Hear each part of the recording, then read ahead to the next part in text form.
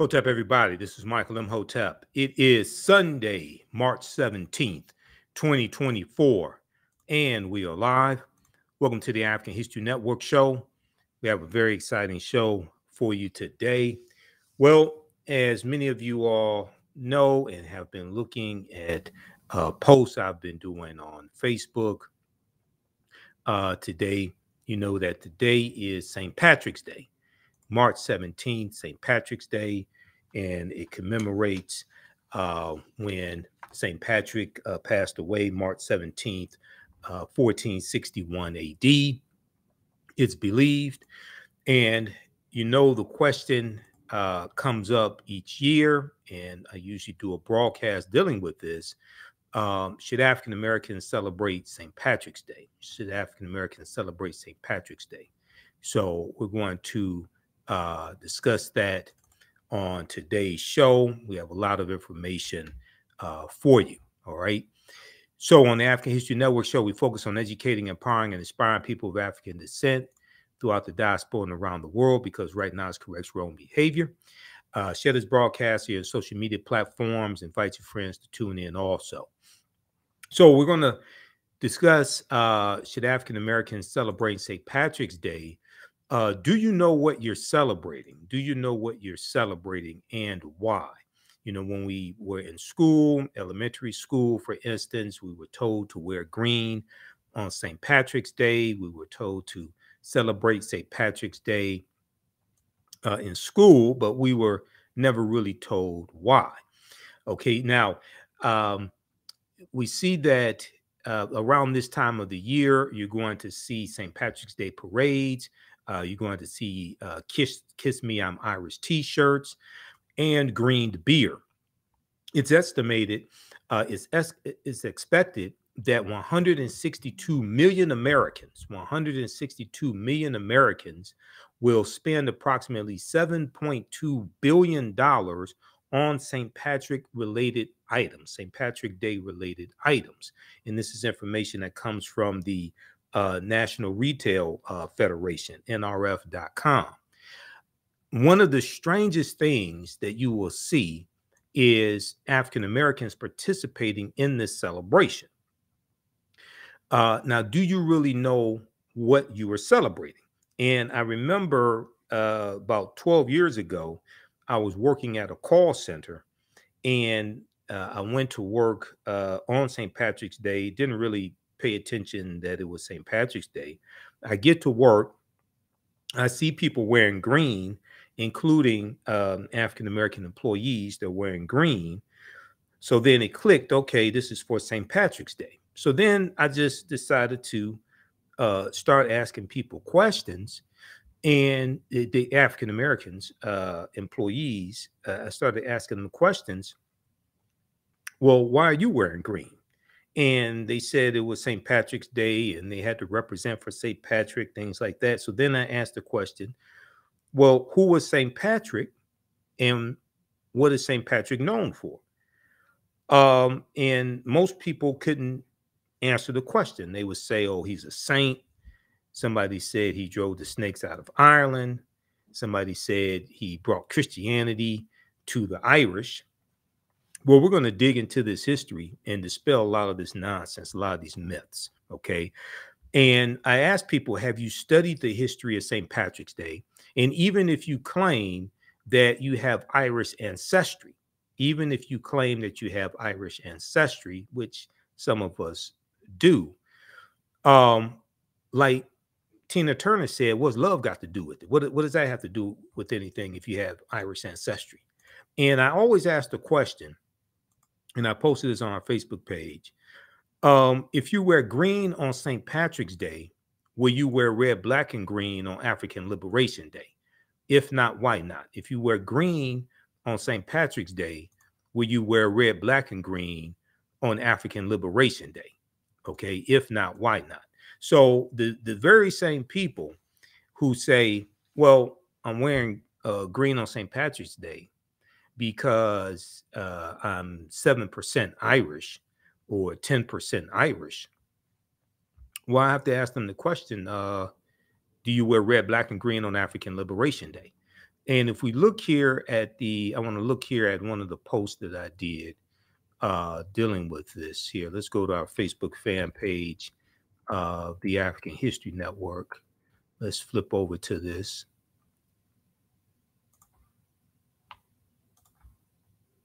All right. Let's see. Let's flip over to this right here. Okay, so I did this post today, and it says, yeah, if you wear green on St. Patrick's Day, will you wear red, black, and green on African Liberation, which is May 25th? And it commemorates May 25th, 1963, when the Organization of African Unity was organized. And you see it's got 5 likes or hearts. It's gotten a number of comments. Okay, how many comments has gotten? About 47 comments. But I did another post also. Okay, this one right here. Why do African Americans celebrate St. Patrick's Day? St. Patrick wasn't Irish. What are you celebrating? Find out Sunday, 8 p.m. Eastern Standard Time. Okay, find out Sunday, 8 p.m. Eastern Standard Time. That one got 295 likes. And then there was one that I did earlier in the week, and see if we could find that one because it got almost 1,000. It got almost 1,000 likes. Also, I did it maybe 2 ago. But I'm always interested to see the responses from people, and questions like this are really designed to make people think and cause people to ask the question, why are you participating in these European holidays we've been taught to celebrate? Okay. Why are you participating in these European holidays we've been taught to celebrate? Because once again, a lot of this stuff we were taught to do when we were children and may have never questioned it. And the people who we asked the question to may not have had the answers. Okay. And then we just go through life perpetuating this, some people may refer to it as dedicated ignorance. That's probably what one of my teachers, Dr. Ray Hagins, would call it, dedicated ignorance. Okay. Now here's the post that I did earlier in the week. This was probably on the 14th, March 14th. And this one got 979 likes or hearts and 209 comments. Okay. You wear green on St. Patrick's Day. Will you wear red, black, and green on African Liberation Day? Follow us on our Facebook fan page, The African History Network, The African History Network. Also, my YouTube channel, Michael Imhotep, Imhotep. We have 1 million followers on our Facebook fan page, The African History Network. Okay, so and today, like I said, today, I saw people posting about celebrating St. Patrick's Day, going to St. Patrick's Day parties, maybe either Saturday night or today, drinking green beer, etc.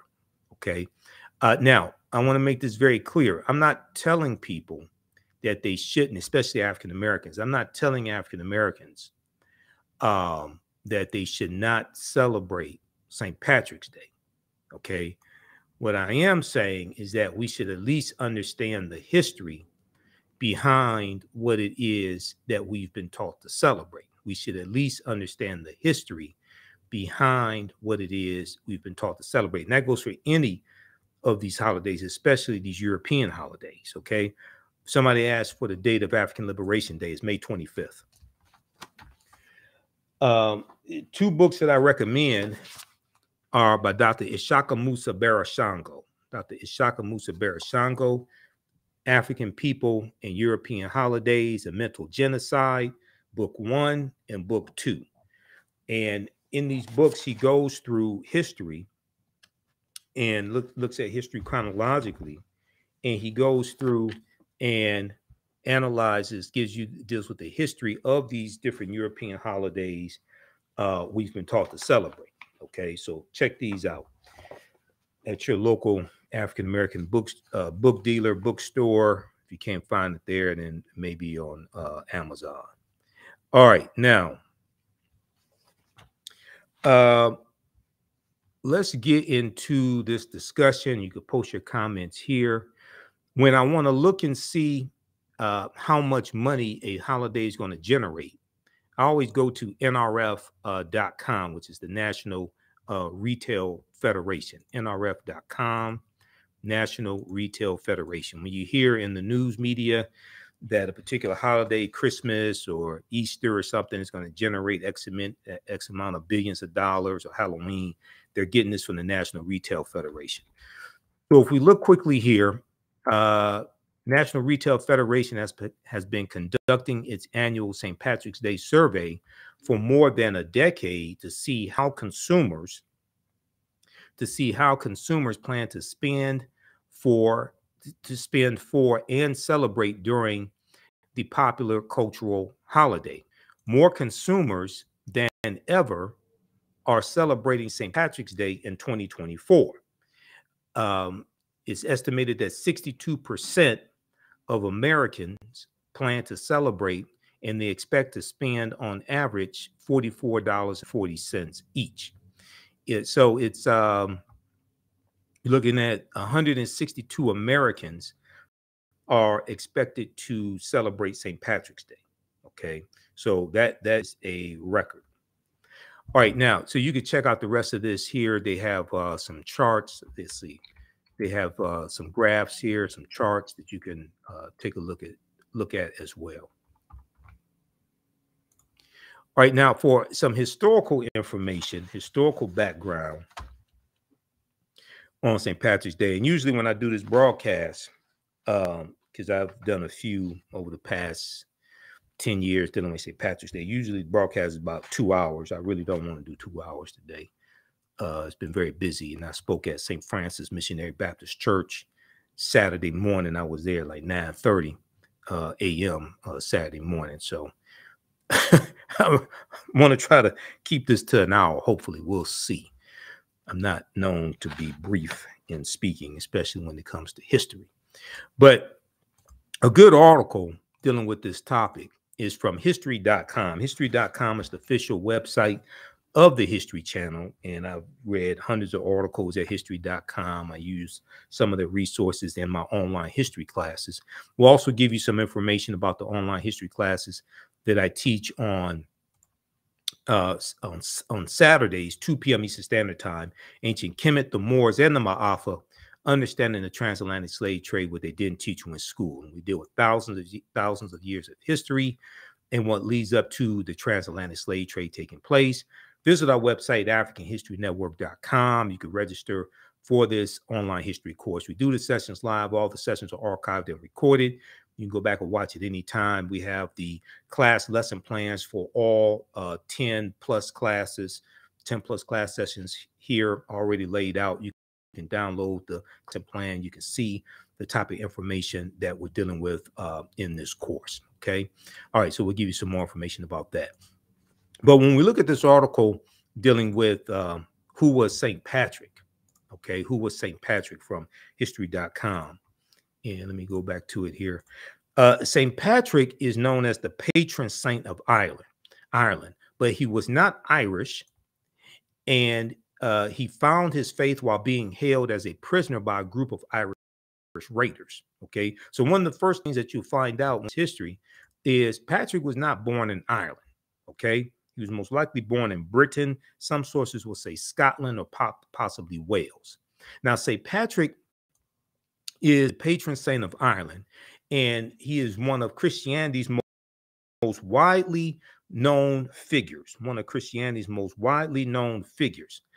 But for all of his prevalence in culture, namely the holiday held on the day of his death, March 17th, 461 AD, Common Era is believed. Some sources will say 460 AD he died. Namely, the holiday held on the day of his death that bears his name, his life remains somewhat of a mystery. Many of the stories traditionally associated with St. Patrick, including the famous banishing all of the snakes from Ireland, are false. F-A-L-S-E, false. Many of the famous accounts of him banishing all the snakes from Ireland and traditional folklore we hear surrounding Patrick, many of these are false. They are the products of hundreds of years of exaggerated storytelling. Okay, hundreds of years of exaggerated storytelling. So when we look at one of the first myth busters, okay, dealing with Patrick, is Patrick was not Irish. So, you know, I pose that question to people, especially African Americans who want to claim their Irish ancestry. And if you say you're 10% Irish, therefore you should celebrate St. Patrick's Day, then if you 70%, 75%, 80% African, does that mean that you are going to celebrate African Liberation Day? That's a good slogan for it there. Okay.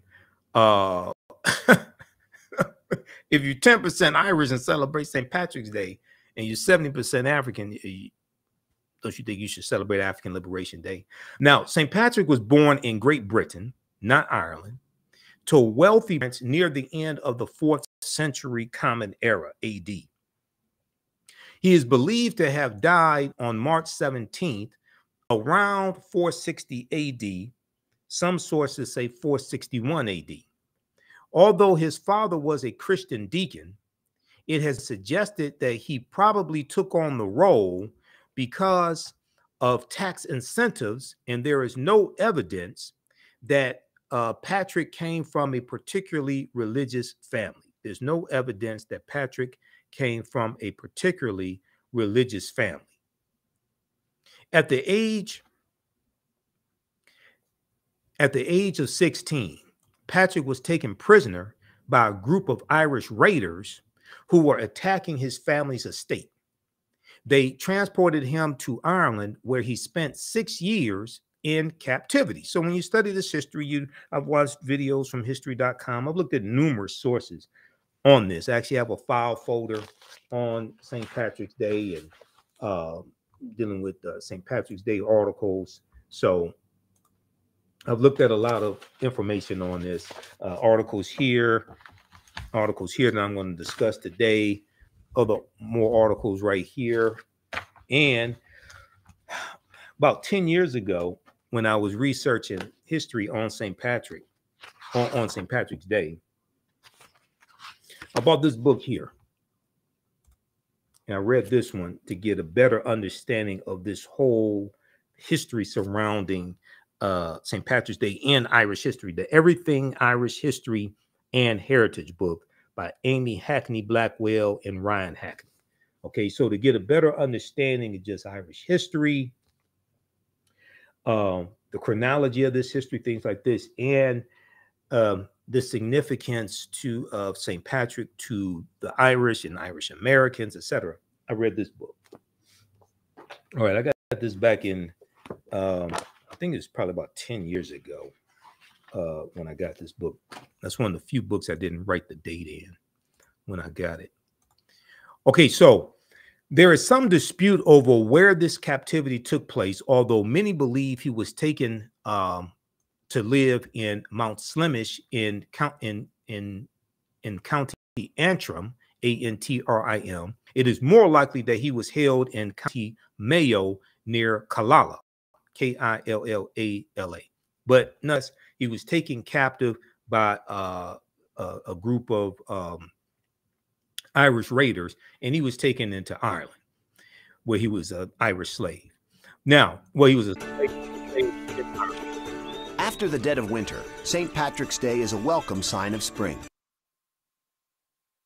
He was a slave in Ireland. Now, lonely and afraid, he turned to religion for solace, becoming a devout Christian. It is also believed that Patrick first began to dream of converting the Irish people to Christianity during his captivity. Okay, now we know, we hear the story of Pope Celestine I sending Patrick into Ireland 431 AD to convert the Irish to Christianity. Okay, about 432 AD. 432 AD. But the year before, you have a Irishman who sent in 431 AD by the name of Palladius to convert them to Christianity also. Patrick gets the credit for this. There was a small amount of Christians in Ireland when Patrick goes in 432 AD. Now, after more than 6 years as a prisoner, Patrick escaped. According to his writing, a voice which he believed to be God's, voice spoke to him in a dream, telling him it was time to leave Ireland. Now, to leave Ireland, Patrick walked from County Mayo, where it is believed he was held. He walked from there to the Irish coast. After escaping to Britain, Patrick reported that he experienced a second revelation.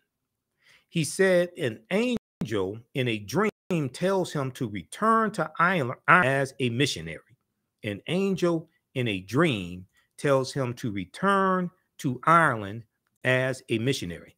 Now, soon after this, Patrick began religious training, a course of study that lasted more than 15 years. After his ordination as a priest, Patrick was sent to Ireland with a dual mission. One, to minister to Christians already living in Ireland, and to begin to convert the Irish. Now, interestingly enough, this mission contradicts the notion that Patrick introduced Christianity to Ireland, because, as I said, Pope Sign I, the previous year in 431 AD, actually sent a bishop in to convert the Irish to Christianity. So there was already a small number of Christians already there. Okay.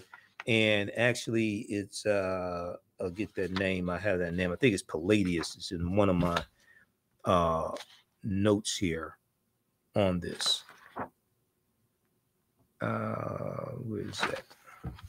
So I've got a bunch of notes on this. I think it was Palladius. Okay, but we'll get to that. Where is that here? All right, let's continue.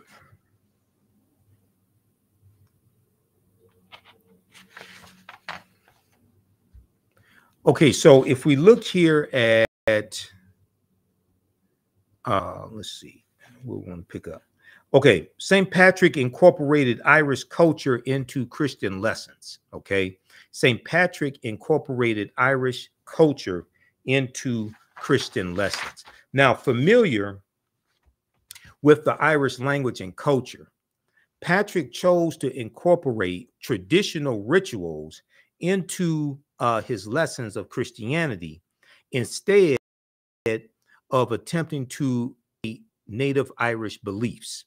Now, this is important to understand because we see the same thing when the Roman Empire adopts Christianity, and then they start to incorporate what would be called pagan traditions into their celebration that's going to be called Christmas. Okay, that will later be called Christmas. We're going to see this, the festival of Saturnalia, and the festival of Juvenalia, different things like this. But as the Roman Empire is spreading and they're conquering people, elements that people are already celebrating get incorporated into Roman traditions. And we're going to see this with Easter, and we're going to see this with Christmas also. Okay, now, I may say some things that go outside the circumference of some people's awareness. Probably should have started with my disclaimer. And I learned this from one of my teachers, Dr. Ray Hagins of the African Village. I may say some things that go outside the circumference of some people's awareness. Just because you never heard them before or disagree with them does not mean that they're not true. It just means you have to do some research to better understand what I'm saying. Okay. So I usually have people put their fingers together to form a circle. I usually say something like this: the space inside the circle represents my realm of knowledge. Everything I think I know about whatever I think I know is represented within the circumference of this circle. I must keep in mind that there are still things to know that exist outside the circumference of my own awareness. So just because you know everything that you know about what you know does not mean you know everything there is to know about what you know. There's still things that exist outside the circumference of your own awareness. So we're going to get into some of that information today. All right. So familiar with the Irish language and culture, Patrick chose to incorporate traditional rituals into his lessons of Christianity instead of attempting to erode Irish beliefs. This also makes it easier to convert people that you're trying to conquer, because they still see elements that are familiar to them in the new doctrine as being imposed upon them. So this is a methodology that's utilized in conquering people to reduce resistance also. Now, for instance, Patrick used bonfires to celebrate Easter, since the Irish were used to honoring their gods with fire. Okay, he used bonfires to celebrate Easter, since the Irish were used to honoring their gods with, or deities with, fire. Okay, we're going to talk about Easter oyster in just a second here, just a minute. Now, Patrick also superimposed a sun, S-U-N, which is a powerful Irish symbol. He superimposed the sun onto the Christian cross to create what is now called a Celtic cross, so that veneration of the symbol would seem more natural to the Irish. So when you study history and you study people being conquered, this is a typical methodology used to conquer people and reduce their resistance and reduce their desire to resist. Although there were a small number of Christians on the island, when Patrick arrived, most Irish practiced a nature-based, what they call, quote unquote, pagan religion. Now we have to deal with that word pagan and deal with it etymologically to understand it, because pagan is oftentimes used, especially in European anthropology and archaeology, etc. The term pagan is oftentimes used as a negative term. But as I'm going to show you here in just a minute, when we look at the actual definition of the word pagan, pagan is not something negative in its truest sense of the word. Okay, it's just like the term primary, and they sometimes Europeans will refer to African people and say African people or primitive people. Well, primitive means first. African people are the first people. We went all around the world. We circumnavigated the globe. I'm glad you recognize this. I'm glad you're telling the truth. Primitive means primary. Okay. So sometimes they use it in a negative term, but they may not actually understand what they are admitting. All right, let's continue here. And give us a thumbs up, give us a heart, give us a like on this broadcast.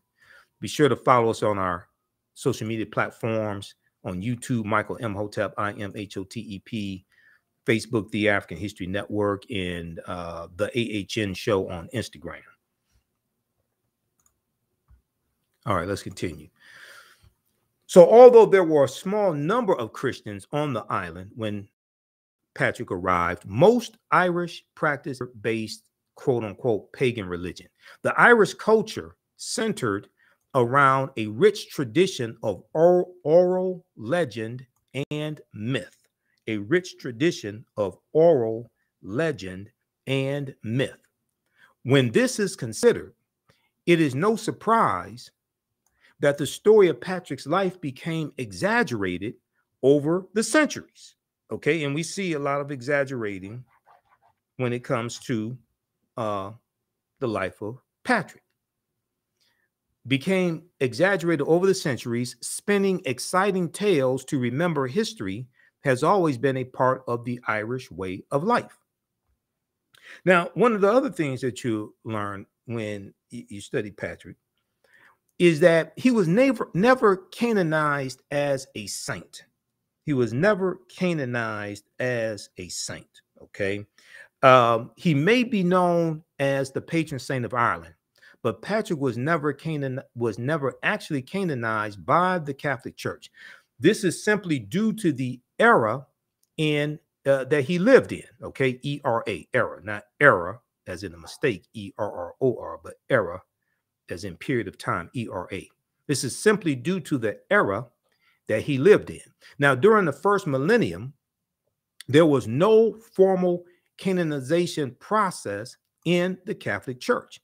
After becoming a priest and helping to spread Christianity throughout Ireland, Patrick was likely proclaimed a saint by popular acclaim. Likely proclaimed a saint by popular acclaim.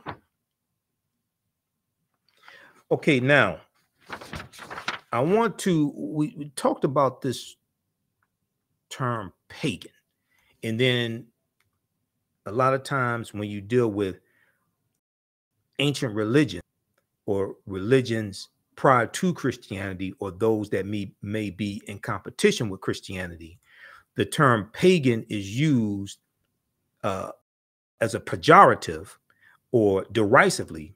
It's used in a negative way. Okay, so I want to look at this very quickly here.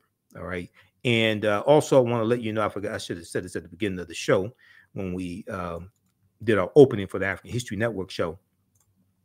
We are celebrating our 14th year anniversary of me broadcasting the African History Network show, which first started March 10th, 2010.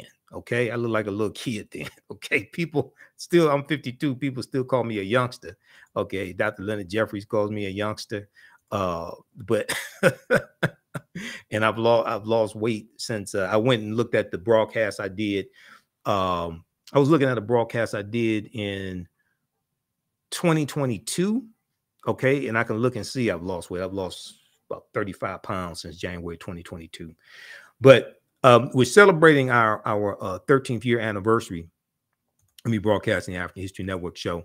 And you can support us, $ the AHN show through Cash App, $ the AHN show through Cash App, also through PayPal, paypal.me/the AHN show. This helps us keep doing the research, stay on the air, keep broadcasting, pay some of the bills. And then also at our website, AfricanHistoryNetwork.com, we have the information right on the homepage of the screen. So when you scroll down past the information dealing with our class information, we have the information here. This is our official Cash App account, $ the AHN show, SHOW. When you go to it, it'll say Michael. These other ones here are fake African History Network Cash App accounts. They've been stealing money from us. I'm still trying to get them shut down. I put our link right here. So here's our QR code also. Okay. And then we have the link for PayPal right here as well. PayPal.me/the AHN show. All right. Let's continue. So I want to go to my PowerPoint presentation and look at what pagan means. Okay. Because this is very important so that we get the terminology correct. So, and I deal with this in the lecture, Ancient Kemet, the Winter Solstice, and the History of Christmas. Also in the online class, I teach Ancient Kemet, the Moors, and the Ma'afa, Understand the Transatlantic Slave Trade. We deal with pagan as well. Okay, so what is pagan? Pagan is a word that is misused to speak negatively about a group of people. When we look at American Heritage Dictionary, pagan as a noun is explained as an adherent of a polytheistic religion in antiquity. An adherent of a polytheistic religion in antiquity, especially when viewed in contrast to an adherent of a monotheistic religion. Okay, so automatically, right? They start, see, this goes back to what I was saying, right? When they are trying to speak negatively, pejoratively about other religions and religions in antiquity or spiritual systems in comparison to Christianity, they put these different terms on it. They'll say, oh, they were polytheistic. Okay, therefore that the religion is inferior. Okay, and Christianity is superior. They say, oh, they were pagan. Oh, it was something primitive. These are these type of words that are used to denigrate these other spiritual systems or religions. Okay, now if we look at this closer, we go down and look at the etymology of the word pagan, which in etymology just means the study of word origins. It comes from the Middle English, which comes from late Latin paganus, Paganus, late Latin paganus, from the Latin, and it basically means country dweller or civilian, and it comes from the word pagus, Pagus, which means country or rural district. Okay, so in its original form, coming from pagus and even paganus in late Latin, it wasn't something negative. Okay, it wasn't something like really negative. It was just something that was indigenous to a group of people, people who lived in the country, people who lived in rural districts. It's similar to today when you talk about, you may say people in the country, people down south, people in the country, they do this, they do that. They put sugar on grits or something. I don't know. I don't understand. I don't really eat grits. So sugar on grits without, I mean, I'm out of that conversation. But when you talk about people, you know, in Alabama, they don't have shoes or something like that, whatever. It's basically saying that it's talking about behavior or something that is practiced by people in the rural district or country. Okay, it's not saying that these are heathens. It's not saying that the spiritual system is inferior to Christianity or anything like that.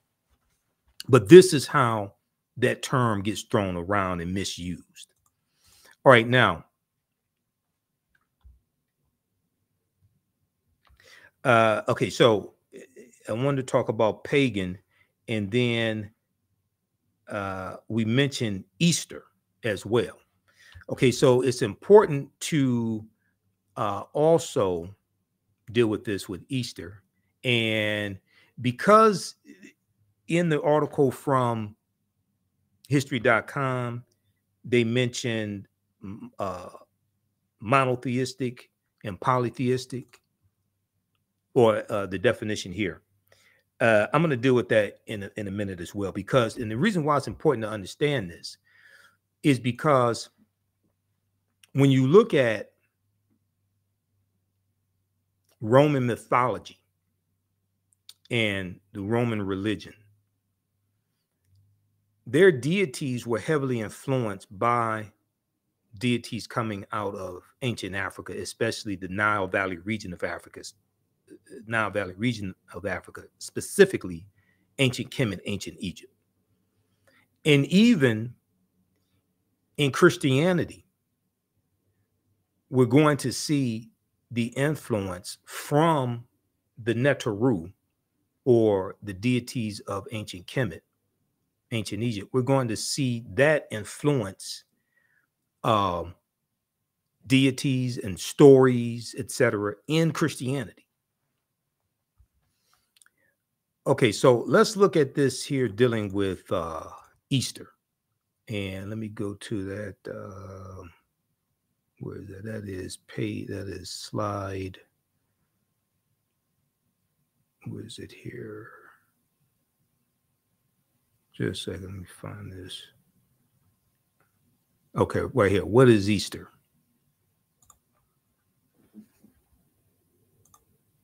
And I want to go to what determines when Easter is celebrated. Okay, we'll start right here. What determines when Easter is celebrated? Because all of this is connected. And the reason why I have to deal with this is because of the term pagan, and then we hear about monotheism, polytheism, and we're reading about Patrick converting the Irish to Christianity, and the Irish were dealing with a nature-based religion. The nature-based religion that the Irish were dealing with was a watered-down version of the teachings coming out of the Nile Valley region of Africa, okay, coming from ancient Kemet. And this is what's going to be taught to the Druids, okay, the priestly kings there in Ireland, the Druids. See, people don't really understand how deep this stuff is. And the Druids, and let me see, we got the slide of the Druids here. Let me go to this, because I had the, what I put it right here.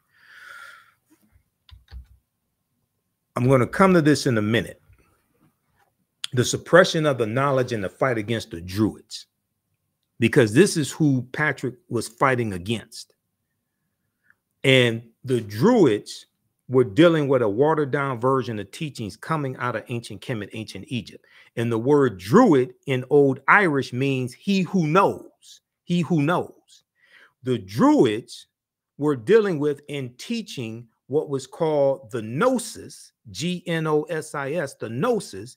And the Gnosis was called the true knowledge. And what the Druids were teaching, which was, as I said, a watered down version of the teachings coming from our ancestors out of ancient Africa, especially the Nile Valley region of Africa, it was at odds with what the Christian church and what the Roman Empire wanted taught. Because Ireland at this time was a colony of not Great Britain. They become a colony of Great Britain in the 1155 Common Era, or England, colony of England. This was a colony of the Roman Empire.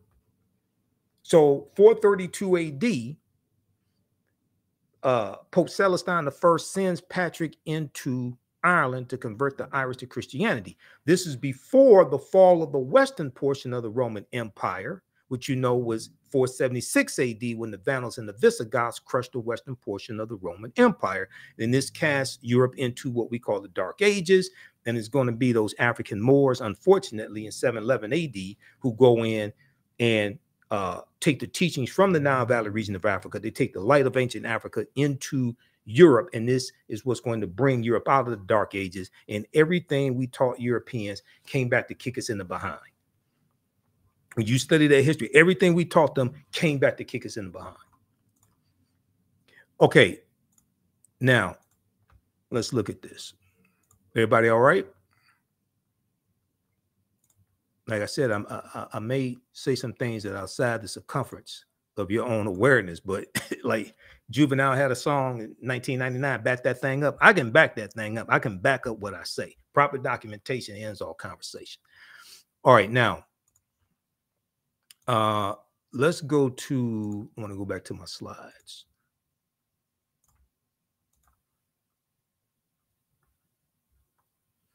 All right, here we go. Okay, let's look at Easter. Easter, Eastra, Oistra.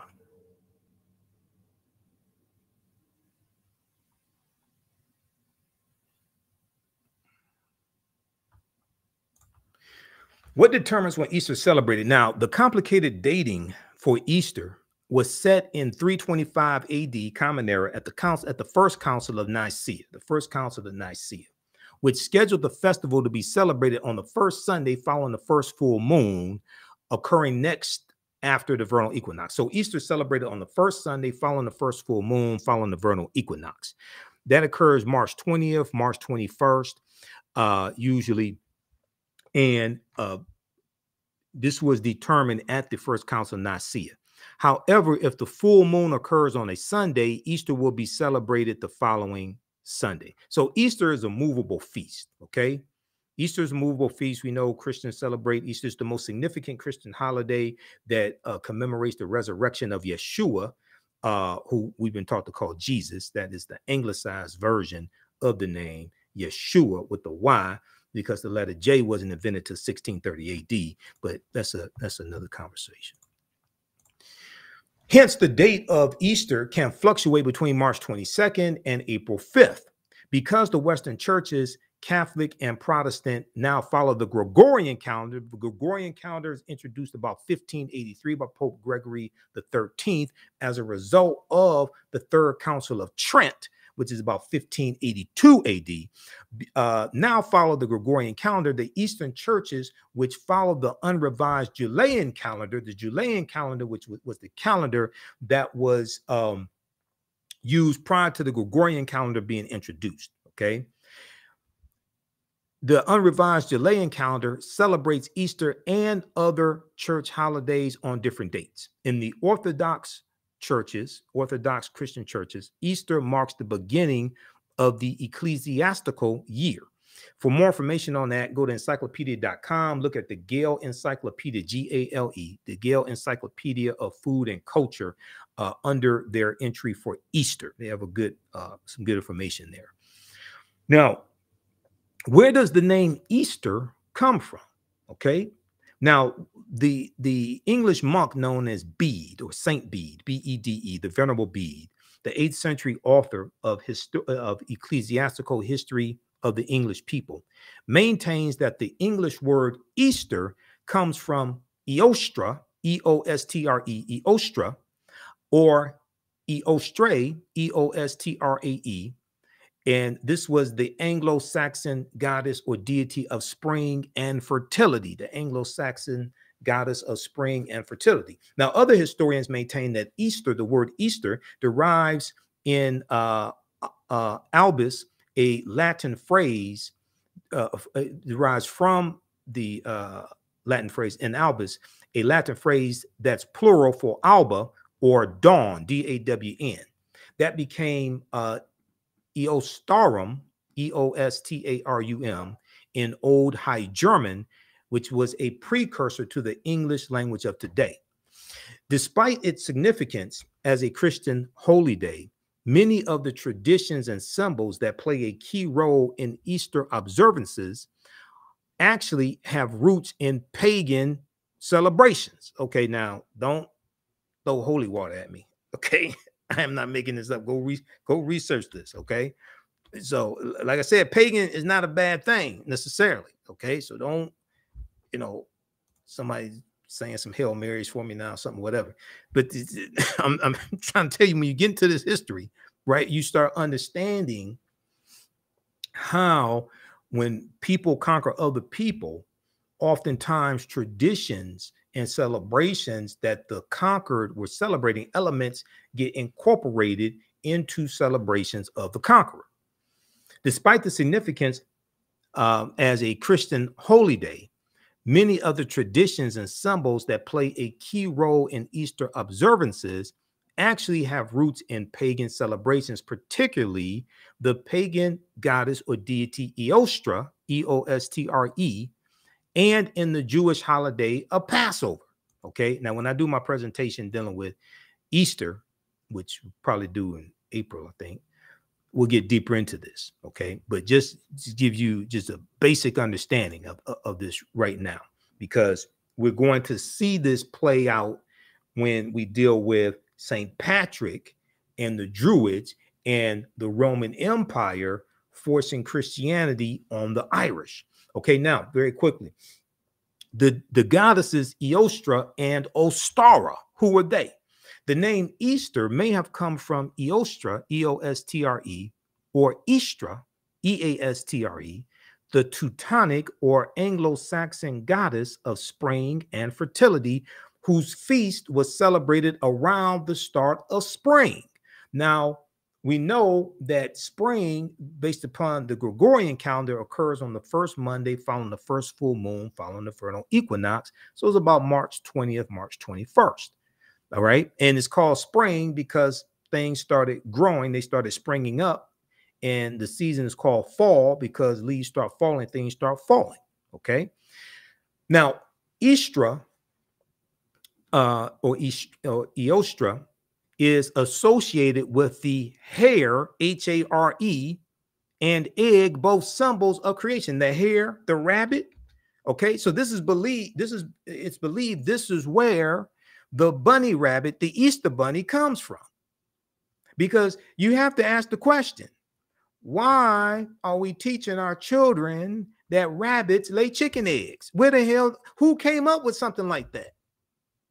And why do we just perpetuate things that we've been programmed to do and don't ask questions? You got to take it back to Dr. Shaka Musa Shango, African people and European holidays and mental genocide. Okay, why do we teach, or some of us at least, teach our children that rabbits lay chicken eggs? Where did that come from? So, the Teutonic or Anglo-Saxon goddess Istra or Eostra, whose feast was celebrated around the start of spring, she is associated with the hare, the rabbit, and egg, both symbols of creation. Ostara is Ostara, O-S-T-A-R-A, is a Germanic goddess who was always accompanied by a hare, a rabbit, possibly the ancestor of our modern Easter bunny. The association of both the rabbit and eggs with Easter is probably the vestige of an ancient springtime fertility rite. Okay, so like Professor X, the overseer, overseeing the Black Watch, said, it gets deeper with a Nat Turner link, you know, years of the nine on the black hand side, right? At the crossroads with the key. So you're taking it back to the X clan. All right, let's continue. Okay, now Patrick is the patron saint to Ireland, right? The patron saint to Ireland. So you may ask the question, well, Michael Imhotep, what is a patron saint? I'm glad you asked that question. That's a very good question. Let's look at this. Okay, now a patron saint is, if we look at Britannica Concise Encyclopedia, a patron saint is a saint to whose protection and intercession a person, society, church, place, profession, or activity is dedicated. Okay, now, once again, the concept of the patron saints, this comes from the Neteru in ancient Kemet, or Neter for singular in ancient Kemet, who are the deities. And when Europeans interpreted African spirituality, they said that African people believed in many gods, which is not true. We had the supreme being, but we just had different manifestations of that one supreme being, different manifestations of that supreme principle. They do the same thing. Okay, Europeans do the same thing with Christianity. What happened was the patron saints replaced the Neteru. So now the patron saints have attributes, just like the Neteru had attributes, and they were emissaries, and different cities in ancient Kemet had a neter that was said to be the neter of that city and watched over the people. You see the same thing in Christianity, but they're called patron saints. One gets denigrated, the other gets elevated. You see the same thing in Black Panther, Wakanda Forever, right? Bastet or Bast is the deity that watches over the people of Wakanda. Okay, well, Bast comes from Bastet, which was a neter, a neter that had the body of a woman and the head of a cat, coming from ancient Egypt.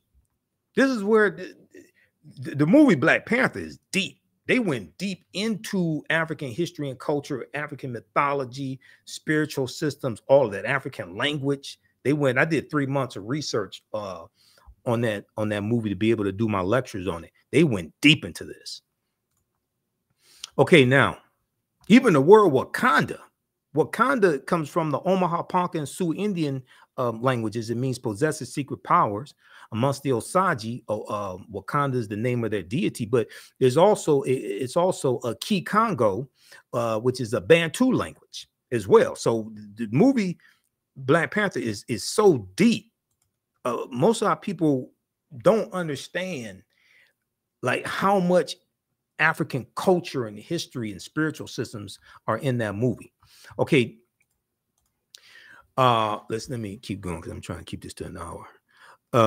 So the choice is usually made on the, so a patron saint is a saint to whose protection and intercession a person, society, church, place, profession, or activity is dedicated. The choice is usually made on the basis of some real or presumed relationship.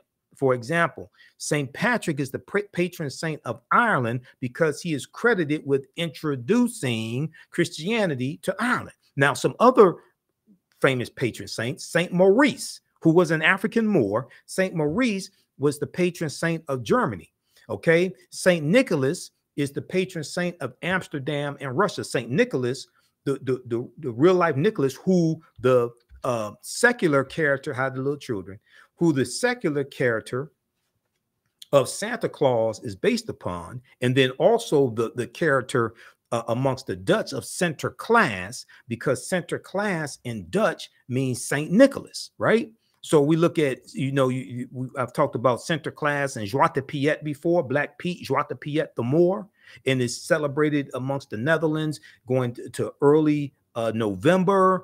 They celebrate with Sinterklaas coming into the Netherlands on a steamship, a steamboat from Spain with Zwarte Piet, and they have Europeans that put on blackface and Afro wigs, and they put on a regalia from like the 18th century or something like that, 17th, 18th century, and they have parades where you have Sinterklaas and Zwarte Piet. Now, Zwarte Piet is a helper of Sinterklaas. Sinterklaas in Dutch means Saint Nicholas, and is from, and you see the picture here, Sinterklaas. He has a red cape, he has a white outfit, long white beard, and it's from that red and white in that particular outfit that you get the secular figure here in America of Santa Claus.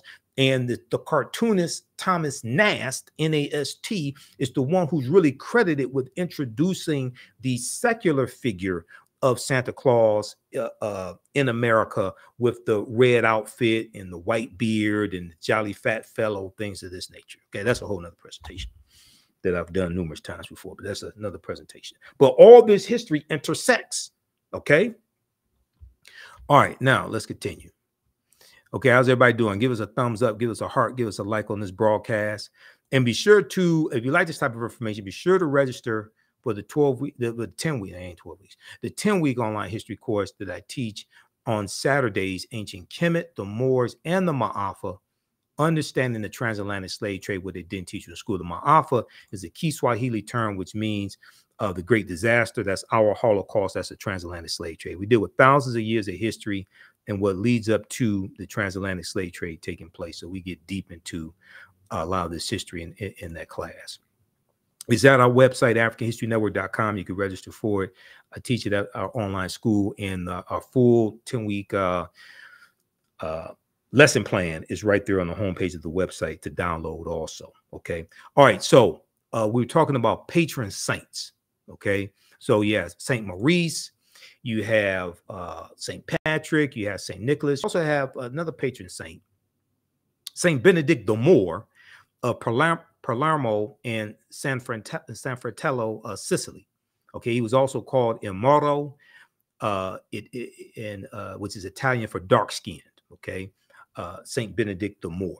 Now, I was laying out to you because I'm about to come to the part where we deal with Patrick and the Druids, but I have to lay this history out here. Now, I was talking about how the Neteru were replaced by the patron saints. Okay, and we see this conflict between spiritual systems coming from Africa and European Christianity. Okay, and I say European Christianity because early Christianity, prior to the first council of Nicaea, and there's like 21 ecumenical councils, Council of Ephesus and Nicaea, Council of Trent, things like this. Early Christianity, prior to the first council of Nicaea in 325 AD, looked a lot like African spiritual systems. A lot of your early Christian saints were Africans, and a lot of early Christians believed in some form of what we would today call reincarnation. So early Christianity looked a lot like traditional African spiritual systems. So research the First Council of Nicaea 325 AD. Dr. Walter Williams has information on that, as well as Dr. Ray Hagins. And you can go to Britannica.com and look that up also. All right, now, if we look at, I want to go to this piece here, so we look quickly at the Neteru. Okay, let's look at this. Page 95, A Nile Valley Contributions to Civilization. And this is a fantastic, fantastic book by one of my friends, Tony Browder. Browder is a brilliant historian. I originally bought the first copy of this book I bought in 1994, and I got this new copy April 30th, 2022 at the One Africa Power and Unity Conference that Hapi, Brother Taki Grant, and Sister Felicia put on here in Detroit. But this book deals with thousands of years of history, okay? Nile Valley Contributions to Civilization by Tony Browder. If we look here at page 95 of Nile Valley Contributions to Civilization, and I have this expanded. Page 95, Browder says, this deals with the historical accomplishments of Kemet. Kemet's one of the original names for Egypt. Browder says, in 1984 at the Nile Valley Conference in Atlanta, Georgia, Dr. Charles Copher, C-O-P-H-E-R, professor of Old Testament at the Interdenominational Theological Center in Atlanta, discussed the role of Egypt and Ethiopia in the Old Testament. He stated the following: in the King James and Revised Standard versions of the Bible, the word Egypt in Hebrew is Mitzrayim, M-I-T-Z-R-A-I-M. The word Egypt, along with cognates, occurs some 740 times in the Old Testament. The word translated Ethiopia and or Cush, C-U-S-H, Cush in Hebrew, along with cognates, and including 3 instances of duplication in the references, appears 58 times in the King James Version. In this version, the translation Ethiopia is used 39 times. Cush, C-U-S-H, untranslated with cognates 19 times. The numerous references to Egypt led one Old Testament scholar to remark, quote, no other land is mentioned so frequently as Egypt in the Old Testament, end quote. To understand Israel, one must look well into Egypt. Okay, now, Browder goes on to say, so he was quoting Dr. Charles Copher, professor of Old Testament.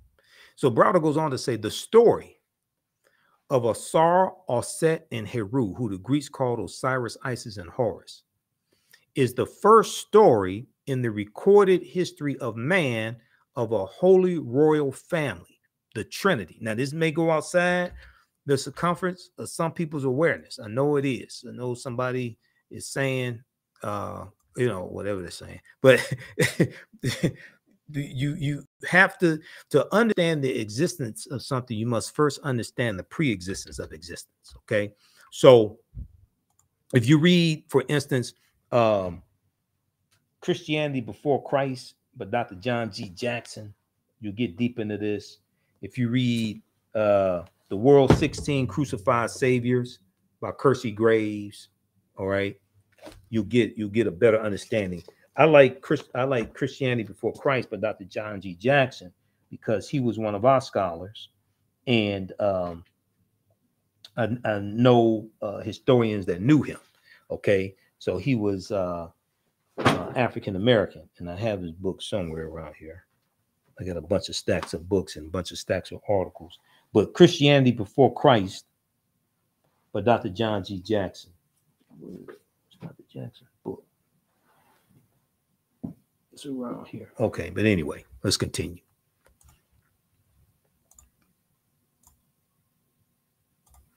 All right, so let's go back to page 95 of Nile Valley Contributions of Civilization.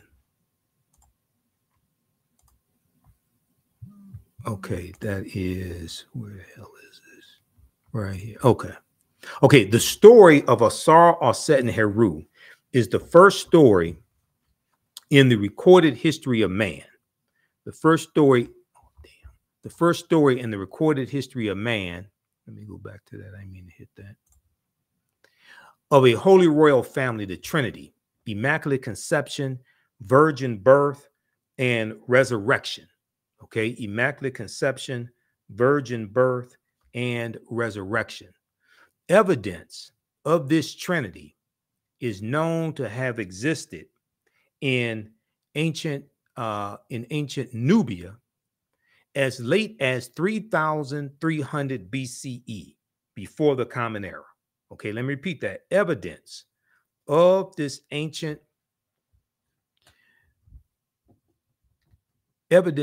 Trinity is known to have existed in ancient Nubia as late as 3,300 BCE, before the Common Era, or BC, before Christ.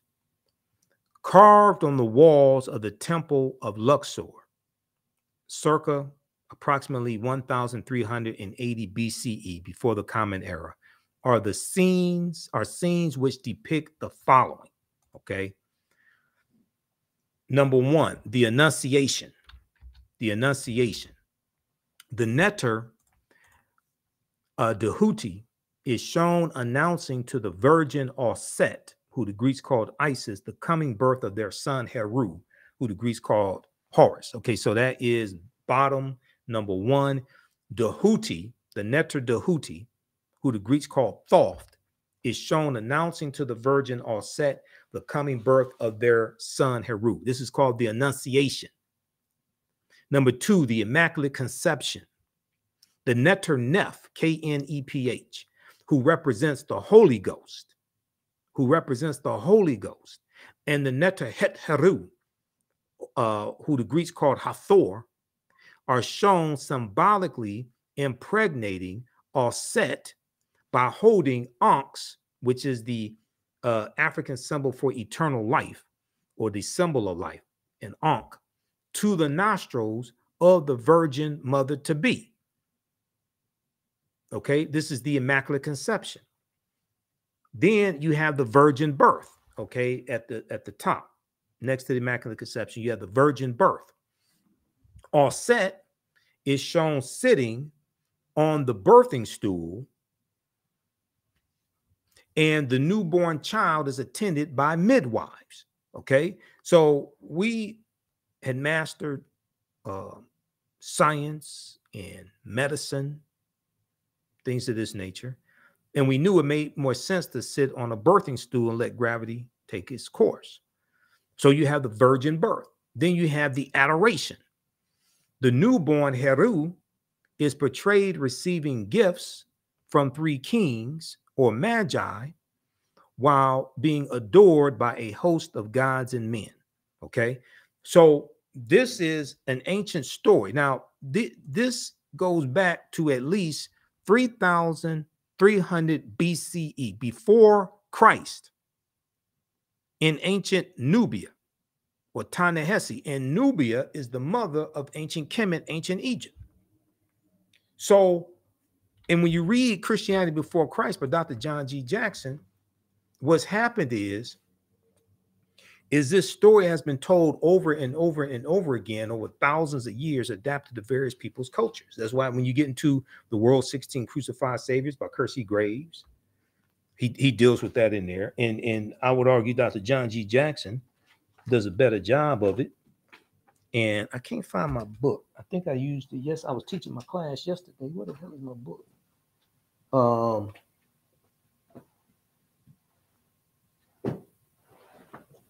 me see. What the hell? I don't know where it is, because one of my book stacks fell over. So, but anyway, it's somewhere around here.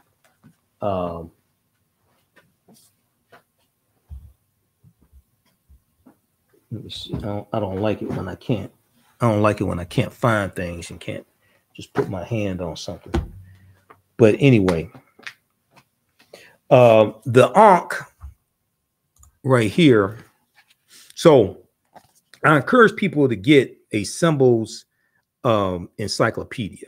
All right. This is the one that I use, a symbols encyclopedia. And when I teach my classes, I use a symbols encyclopedia. This one is called Signs and Symbols, an illustrated guide to the origins and meanings. Now, if you look at the front of it, right, you see ancient Africa.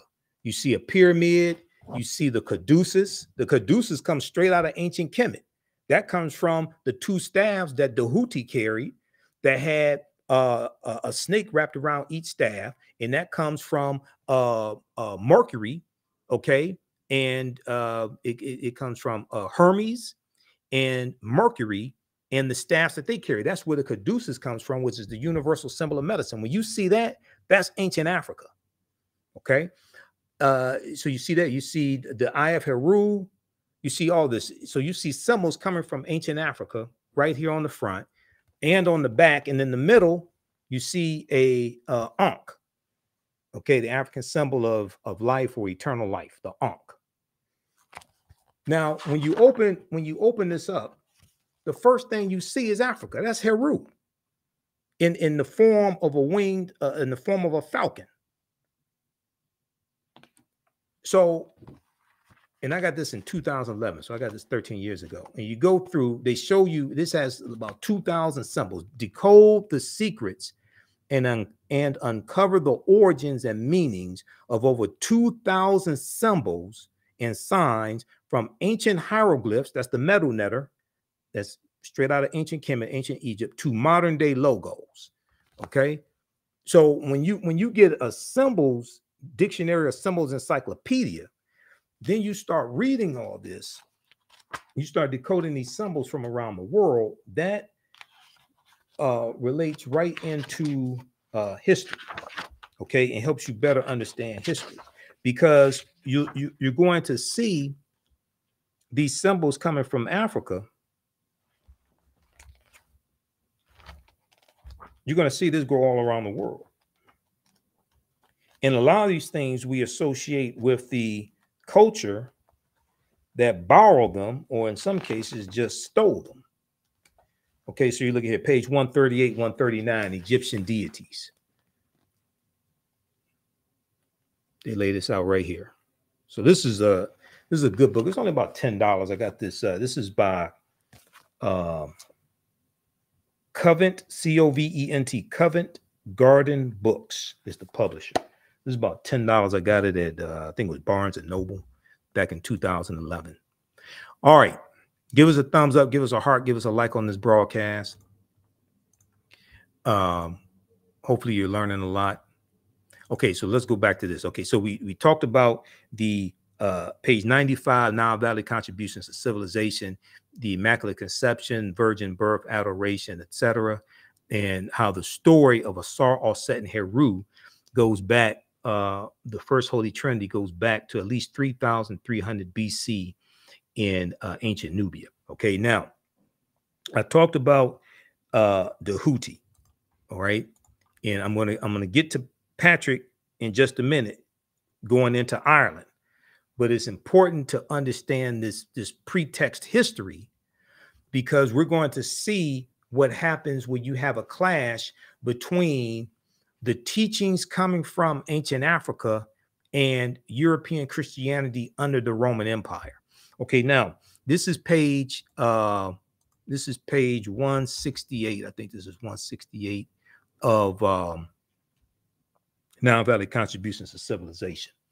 All right, and we see how the deities from ancient Kemet, ancient Egypt, influenced the deities amongst the Romans and amongst the Greeks and the Romans. Yeah, this is page 168. All right. Now we see the deity with the ibis, with the head of an ibis. Okay, that's the Houthi. And over to the left is a legend, okay, that describes each one of these deities that we see. This is what it says. The Houthi, the netter of, hold on, let me go back to this. The Houthi, the netter of science, writing, measurement, divine articulation of speech and medicine, holds in his hand two staffs with entwined snakes. Two staffs with entwined snakes. One serpent wears the crown of Upper Kemet, Upper Egypt. The other wears the crown of Lower Kemet. Tahuti was referred to as Thoth by the Greeks. Okay, now remember, it's Tahuti who delivers the Annunciation. Okay, yeah, that's page 168. Nile Valley Contributions to Civilization. So if you have this book at home, pull it off the shelf, blow the dust off of it, pull it out, pull it off the shelf because class is in session. All right. Now remember, we talked about Tahuti when we dealt with the Immaculate Conception and the virgin birth and the adoration. Okay. When we talked about this here, where's the other slides here? I had right here. Okay, we talked about Tahuti right here. The Annunciation. Tahuti is shown announcing to the Virgin Auset the coming birth of their son Heru. That's page 95 of Nile Valley Contributions to Civilization. Okay, now let's go back to this. Now, the second deity, the one in the middle, is Hermes, okay, amongst the Greeks. Now, Hermes was the Greek equivalent of Tahuti. He is shown carrying a staff which has two entwined snakes, a staff which has two entwined snakes. It was called the staff of Hermes, Hermes. In Greek mythology, he was associated with wisdom, and the Hermetic sciences were named in his honor. Okay, so I got to deal with this before we go to the next part that's going to blow you all away. Okay, so we got to deal with this first. Just a second.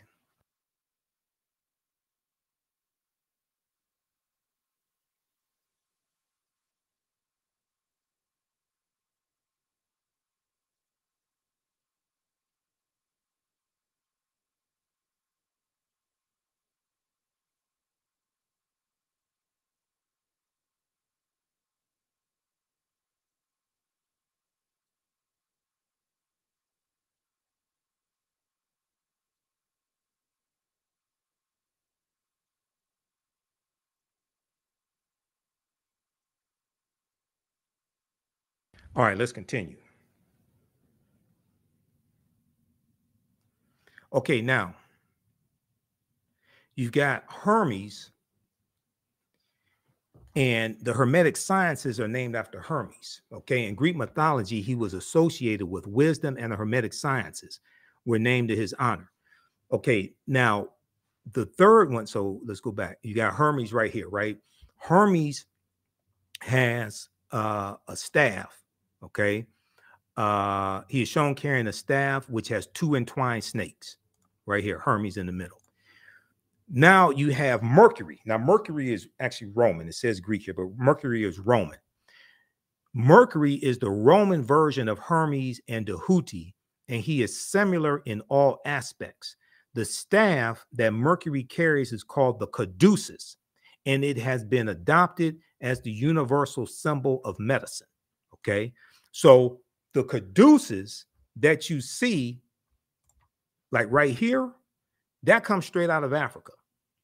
That comes straight out of ancient Africa, specifically ancient Kemet, ancient Egypt. All right, now, so we see how the deities from ancient Africa influence Greece and Rome, right? Okay, now, on that same page, page 168, it says,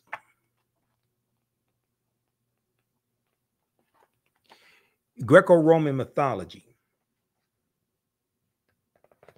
Just as certain architectural stylings, which originated in Kemet, greatly influenced the Greeks and Romans, the same can be said for the Nile Valley concepts of the Neteru. Okay, these are the deities, the Neteru. Now, they believed in one supreme force. It was Amun-Ra, Amun-Ra Ptah. They believed in one supreme force. They dealt with the different manifestations of that one supreme force. So they're emissaries, they're helpers. They dealt with different manifestations of that one creative principle. The same can be said for the Nile Valley concepts of the Neteru, whom the Greeks and Romans referred to as gods. Okay, the pyramid text in Kemet, around 3200 BCE, described a family of 9 Neteru. Okay, 9 deities, 9 Neteru, which became known as the Greek Ennead. And Ennead is Greek for the number 9. Ennead is the Greek word for 9. This term is derived from the Greek word ennea, which means 9. The basic sources of Greek mythology, all of their primary characters and themes, were contained in 3 classical works: Hesiod's Theogony and Homer's Iliad and Odyssey, which were all written in the 8th century BCE. During the 3rd century BCE, the Romans began to closely identify with divinities of Greece. Okay, during the 3rd century BCE, before the Common Era, the Romans began to closely identify with divinities of Greece. Rome's classical literature of religious and moral teachings was written in the latter years of this 1st century BCE by the poet Virgil, Virgil.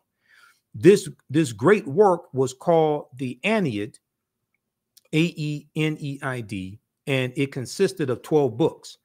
Virgil based the first books of the Odyssey on the Odyssey, and the last 6 books were modeled after the Iliad.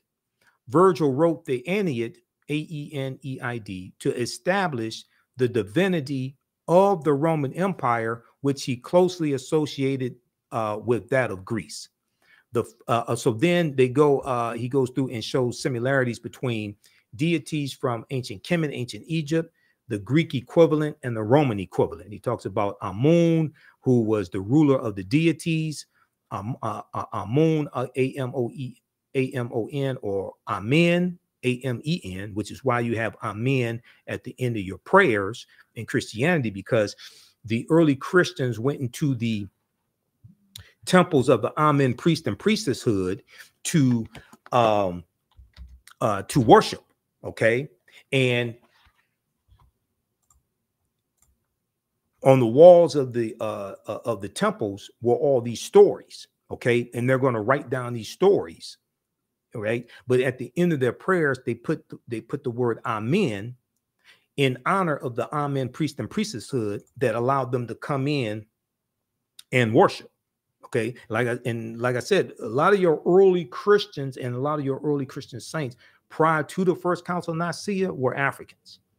And this is something that I've talked to Professor Kaba Hiawatha Kamene about as well. Professor Kaba, I've interviewed him numerous times, over 12 times over the years. Okay, so take a look at this here. This goes through and looks at different deities. Bes, Dahuti, Het-Heru, the Greek equivalent is Aphrodite. The Roman equivalent is Venus, goddess of love and beauty. When we look at Heru or Horus, the Greek equivalent Apollo, and Apollo amongst the Romans, the son of God, also associated with light and sun. Imhotep, the Greek equivalent is Asclepius, okay, deity of healing. And you have Neat, the Greek equivalent is Athena, and the Roman equivalent Minerva, goddess of crafts, war, and wisdom. All right, now, I say that to get to this right here. And I'm looking at my notes to make sure I covered this and went in order. Okay, so we did all that. All right, now let's look at, and I've got it. It's going to be even better. We've got it right here. Okay, because I scanned this page. So let's look at this. Now let's tie this all together and deal with let's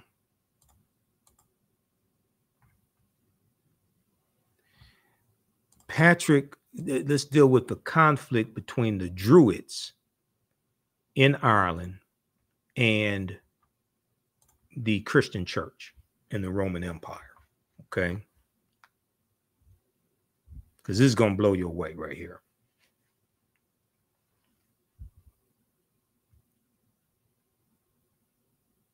This comes from page 193 of Non-Valley Contributions to Civilization. Okay, page 193 of Non-Valley Contributions to Civilization. The development of European secret societies. The development of European secret societies. And I'm going to start in the margin here. Okay.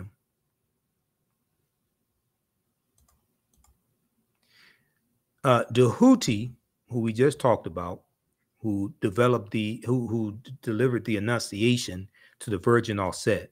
The Houthi was known to Europeans as Hermes Trismegistus, okay, thrice great, 3 times great philosopher, priest, and king.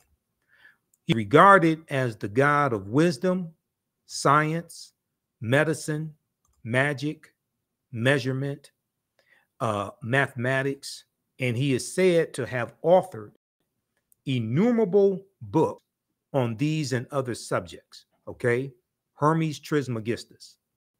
Masons or Freemasons regard him as the author of all Masonic initiatory rituals. Okay, let's increase the size of this here.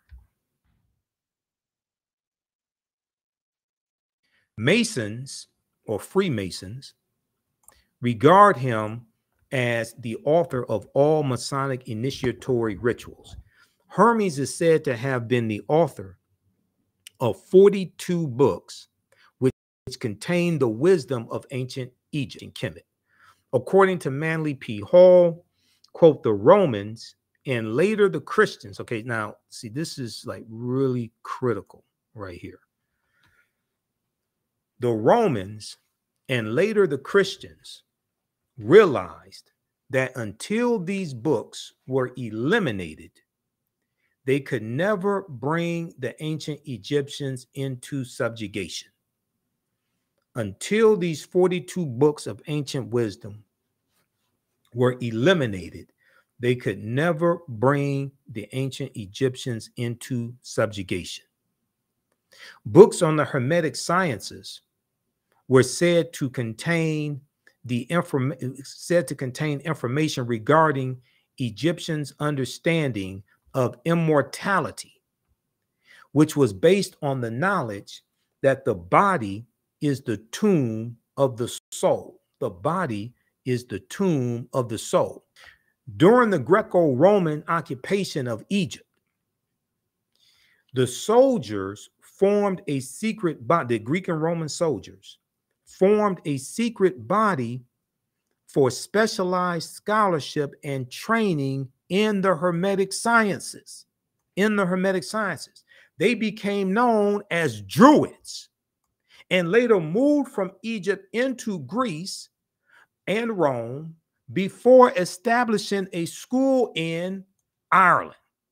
So now you have the Druids who are dealing with teachings coming from the Nile Valley region of Africa, ancient Kemet, and they're taking these teachings into Ireland. Oh, now we have a problem. Well, what's the problem? Okay, well, let's look at this. This comes from page 193 of Nile Valley Contributions to Civilization by Tony Browder. The Nile Valley presence in Europe, the development of European secret societies. The Nile Valley presence in Europe, the development of European secret societies. One of the most enduring aspects of Nile Valley civilization was the proliferation of its scientific and philosophical thought, which became known outside of ancient Kemet as the mystery schools, okay, which became known outside of ancient Kemet as the mystery schools, or the Hermetic sciences. From the earliest of times, the masses of Europeans were poor and ignorant, while only the most fortunate men, noblemen, lords, scribes, and various religious leaders were provided with an education. Of this group, an even smaller number knew how to adequately read or write. So you may have the top 10% who are looked at as educated, were provided education, but maybe only the top 1% or maybe the top 5% actually knew how to read and write. And we know when the Moors go in 711 AD, you know, probably 85% of Europeans are illiterate. You had kings and queens who couldn't read or write.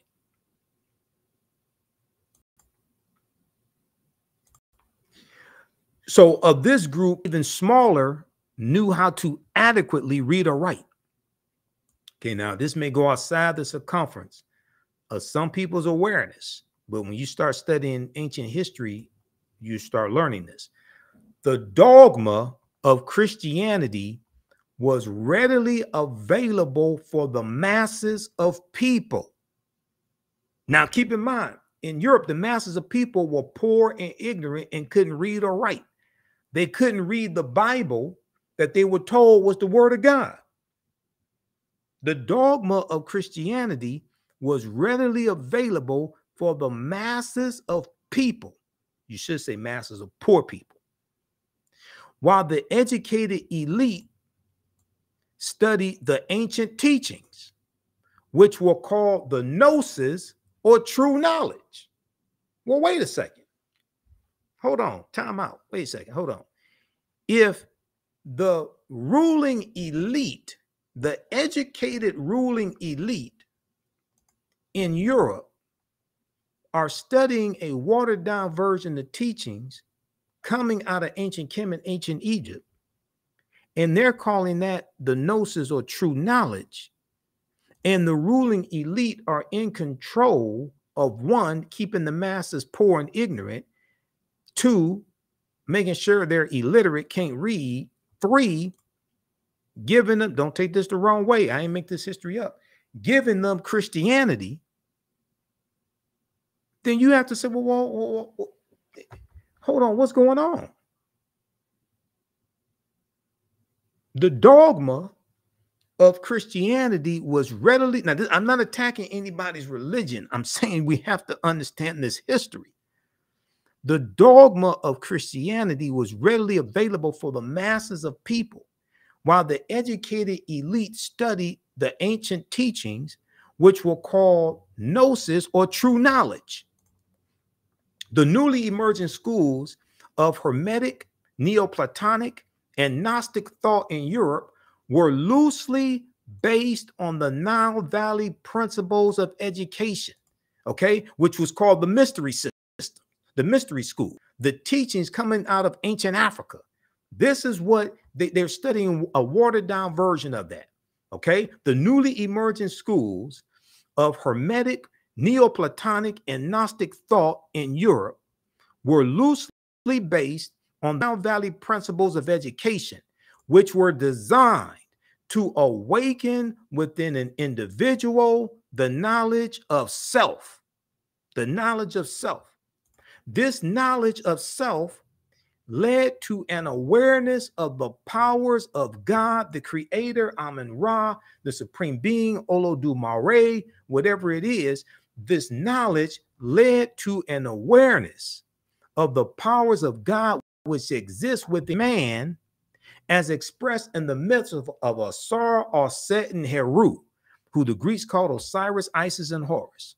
Let's go to a famous picture, a famous statue of them. Let me see. I think I have it here in this PowerPoint. Yeah, right here. Let's go to this. Okay. See, now all this is coming together. You got to understand how all this history comes together, right? Asar, Set, and Heru, who the Greeks called Osiris, Isis, and Horus. Evidence of this story goes back to as late as 3,300 BCE, before the Common Era, in ancient Nubia, Ta-Nehesi. Okay, now, let's continue because we about to really get into it. Okay, I hope everybody's sitting down. I hope nobody's driving right now. Okay, I don't want to be responsible for any accidents. Okay. All right, now let's see here. Let's go back to this. All right, here. This is what I want right here. All right, give us a thumbs up, give us a heart, give us a like on this broadcast. Hopefully you're learning a lot. The knowledge, this knowledge of self led to an awareness of the powers of God which exists within man, as expressed in the myths of Asar, Set, and Heru. This philosophy was in direct conflict with Christianity. This philosophy of awakening within you the power of God. That's not saying God doesn't exist. It's saying that you come from the source and you are supposed to acquire knowledge and achieve spiritual awakening and elevate your conscious level to awaken inside of you the power of the Creator. Okay, it's not saying that it's not saying that a supreme being doesn't exist. It's not saying that you are greater to the supreme being or equal to it. It's saying, no, you have power within inside of you as well. Okay, as Professor James Small, one of my teachers, puts it, we're God having a human experience. We're God having a human experience. Okay, all right. So these teachings from ancient Kemet, from ancient Africa, are in direct conflict with European Christianity, which taught that man was conceived in sin and that salvation could only be gained through Jesus the Christ, Yeshua, the Pope, or other accepted intermediaries. They're saying, wait a second, no, for us to have control over people, we have to, number one, keep them poor and ignorant. Two, make sure they can't read. Three, don't take this the wrong way. Three, make sure the dogma of Christianity is readily available for the masses of people, while the educated ruling elite are going to deal with the watered down version of teachings coming out of ancient Africa that they call gnosis, that Europeans call gnosis or true knowledge. This is what's going on. Now, one example of the clash between these opposing ideologies can be found by studying the symbolism incorporated in the story of St. Patrick and the Druids of Ireland. You mean this is, there's more to this than shamrocks and leprechauns and drinking green beer and getting drunk and wearing "Kiss Me, I'm Irish" t-shirts? You mean there's some deep history behind this? Let's look at this. Peter Tompkins, in his wonderful book, Secrets of the Great Pyramid, provided a clue to this mystery in a brief overview of the Druids. He said Druid in Old Ireland, in the Old Irish language, meant he who knows, he who knows. Julius Caesar, our earliest source on the subject, considered the Druids highly educated and well organized. In De Bello Gallico, he commented, "It is especially the object of the Druids to inculcate that souls do not perish," S-O-U-L-S, souls do not perish, but after death pass into other bodies, and they consider that by this belief, more than anything else, men can be led to cast away the fear of death. Men can be led to cast away the fear of death and to become courageous. They discuss many points concerning the heavenly bodies and their motion, the extent of the universe and the world, the nature of things, the influence and ability of the immortal gods, and they instruct the youth in these things. Okay, now Browder goes on to say, the Druids were also known to dress in a style similar to the priestly kings of ancient Kemet, ancient Egypt. Their heads were adorned with a uraeus. Okay, a uraeus was the symbol of the cobra that was worn on the crown of the pharaoh or Nesubiti in ancient Kemet. Because of this symbolic imagery, the Druids were often referred to by outsiders as the snake people. Okay, so now here you have an image. This is Hermes Trismegistus. He has a hat. He has the caduceus. You see him with the caduceus next to him. All right, but the Druids wore a helmet, okay, or their headdress with a uraeus on it, a cobra. Because of this symbolic imagery, the Druids were often referred to by outsiders as the snake people. Their presence and ideology were viewed as a direct threat to the development of Christianity in Ireland. So the Roman Empire wants to expand Christianity in Ireland. The Druids are dealing with a watered down version of teachings coming out of ancient Kemet, ancient Egypt. So like Robin Harris said, gotta go, gotta go. Okay. So in 430, here's what happened. In 432 Common Era, hold on, where am I? In 432 AD, Pope Celestine I sent a former British slave named Patrick into the region to convert the populace into Christianity. In the name of Christianity, Patrick's army slew, S-L-E-W, or killed thousands of Irishmen, and he is said to have founded more than 300 churches and baptized more than 120,000 people. Now, some people would say, well, he ain't killed. They're exaggerating how many he killed. Maybe he just killed a few thousand. Maybe it wasn't 20, 30 or something like that. Okay. There's a lot of exaggeration. Okay. 3,000, 4,000, 5,000. That doesn't make you feel better. Patrick also introduced the Roman alphabet and Latin literature into Ireland. Patrick was rewarded by the Vatican with sainthood, and today millions of people throughout the world celebrate St. Patrick on his feast day, March 17th. To the average person who dresses in green, and green wasn't even Patrick's color. Patrick's color was blue. We're going to come to that in just a minute. To the average person who dresses in green, wears shamrocks, and marches in St. Patrick's Day parade, this day commemorates the myth of a man who drove the snakes out of Ireland. What most people fail to realize is that the snakes that St. Patrick drove into the sea were not the snakes that crawled on the ground, but the snake people who walked on 2 feet and were once known as Druids, because there's no evidence of there ever being snakes in Ireland.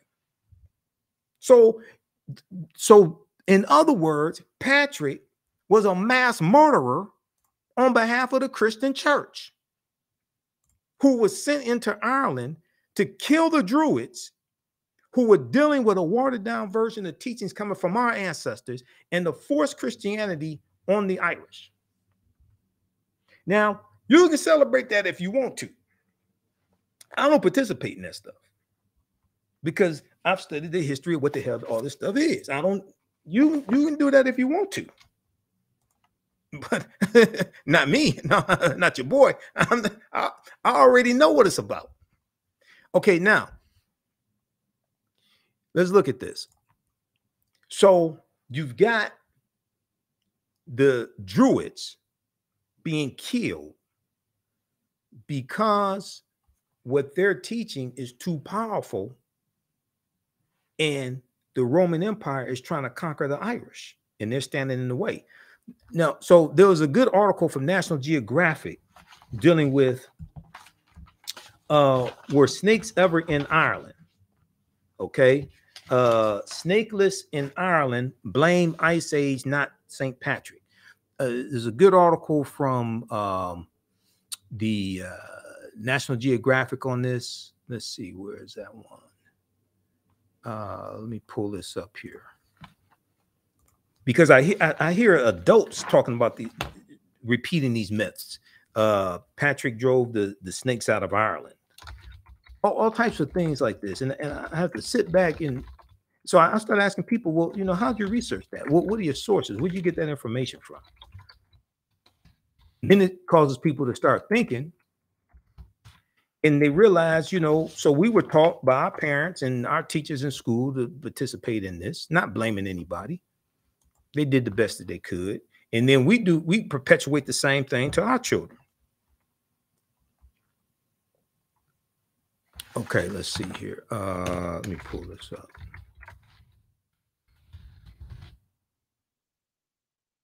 All right, so this article is, let's go to this one here from National Geographic.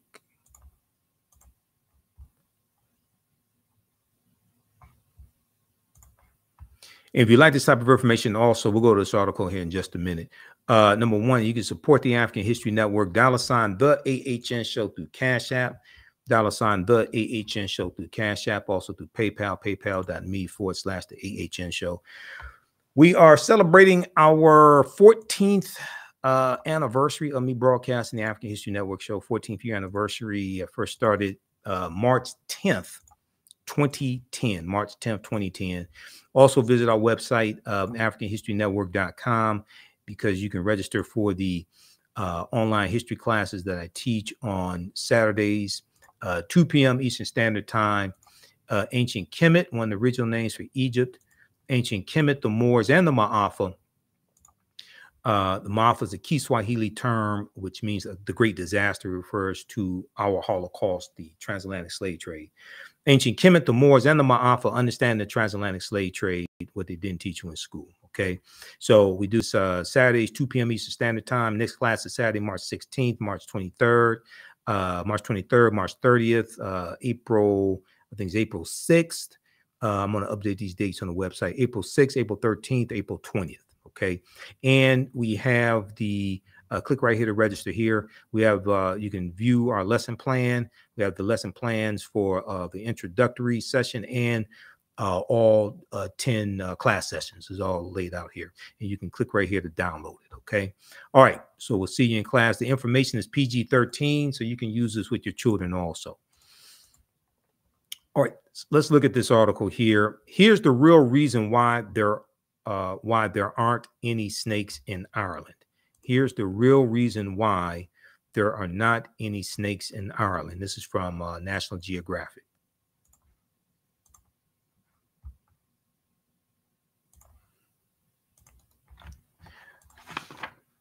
All right, let's look at this here. Let's go back. St. Patrick has gotten all the credit for driving all the snakes out of Ireland, but science tells a different story. This is the truth behind the legend. This is an article from August 16th, 2018 by James Owen for National Geographic. And in the article, let's skip down. It's one of only a handful of places worldwide, including New Zealand, Iceland, Greenland, and Antarctica, where Indiana Jones and other snake-averse humans can visit without fear. They're talking about Ireland, okay? He says, but legend holds that the Christian missionary Patrick rid the slithering reptiles from Ireland's shores as he converted its people from paganism. See, there's that word again, paganism, during the 5th century AD.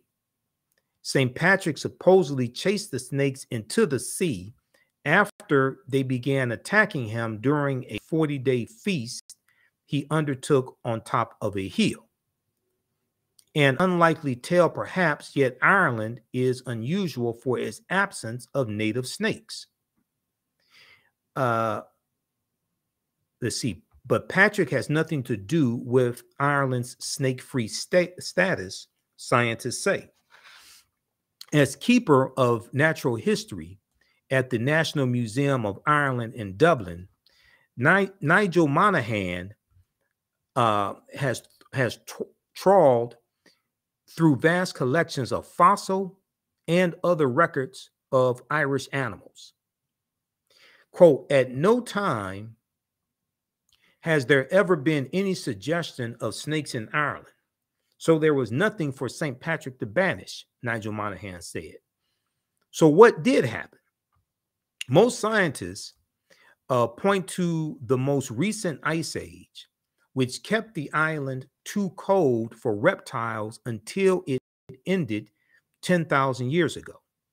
After the ice age, surrounding seas may have kept snakes from colonizing the Emerald Isle. Why there are really no snakes in Ireland? Once the ice caps and woolly mammoths retreated back northward, snakes returned to northern and western Europe, spreading as far as the Arctic Circle. Britain, which had a land bridge to mainland Europe until about 6,500 years ago, was colonized by 3 snake species: the venomous adder, the grass snake, and the smooth snake. But Ireland's land link to Britain was cut some 2,000 years earlier by seas swollen by the melting glaciers, Nigel Monaghan noted. Animals that reached Ireland before the sea became an impassable barrier. Animals that reached Ireland before the sea became an impassable barrier, including brown bears, wild boars, and lynxes. But, quote, snakes never made it, end quote, he said. Okay, so read the rest of this here. And there are other articles dealing with this as well that deal with the fact that snakes were not in Ireland for Patrick to drive out. But keep in mind, it was the snake people, the Druids, that he was banishing by killing them. Okay, so that's from National Geographic. Now there is almost 2 hours. Okay, let me look at my notes. Okay, so we did snakeless in Ireland. This is a good article from history.com, official website of the History Channel. 7 surprising facts about St. Patrick's Day. 7 surprising facts about St. Patrick's Day. And if we just look at this briefly here, some of this we've already dealt with and debunked. The first one is the real St. Patrick was born in Britain. Okay, so he wasn't born in Ireland. He was born in Britain.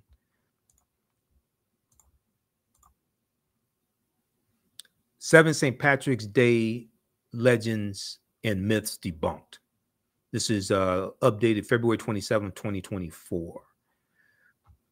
Okay, though one of Ireland's patron saints, Patrick was born in what is now England, Scotland, or Wales. That's that Great Britain area. Interpretations vary widely. He was born to a Christian deacon and his wife probably around the year 390 AD, Common Era. Okay, so read that. St. Patrick was British. Number 2, St. Patrick was British. His birthplace doesn't mean Patrick was so 7 myths debunked. So he was born in what would be classified as Great Britain, either England, Scotland, or Wales. Okay, when we look at when we look at ancestry, that's a little different. St. Patrick was British. The myth, St. Patrick was British.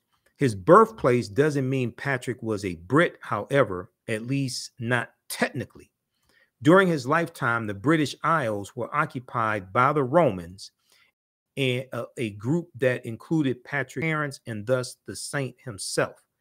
It is unknown whether his family, thought to have been part of the Roman aristocracy, was indigenous Celts.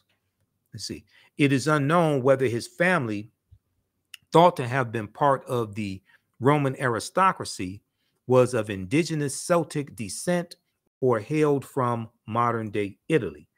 When Patrick penned the 2 surviving documents attributed to him, he wrote in Latin and signed his name Patricius, Patricus, but according to some accounts, he was born Maewyn Succat, Maewyn Succat. Okay, now the third myth, St. Patrick brought Christianity to Ireland in 431 AD, or Common Era.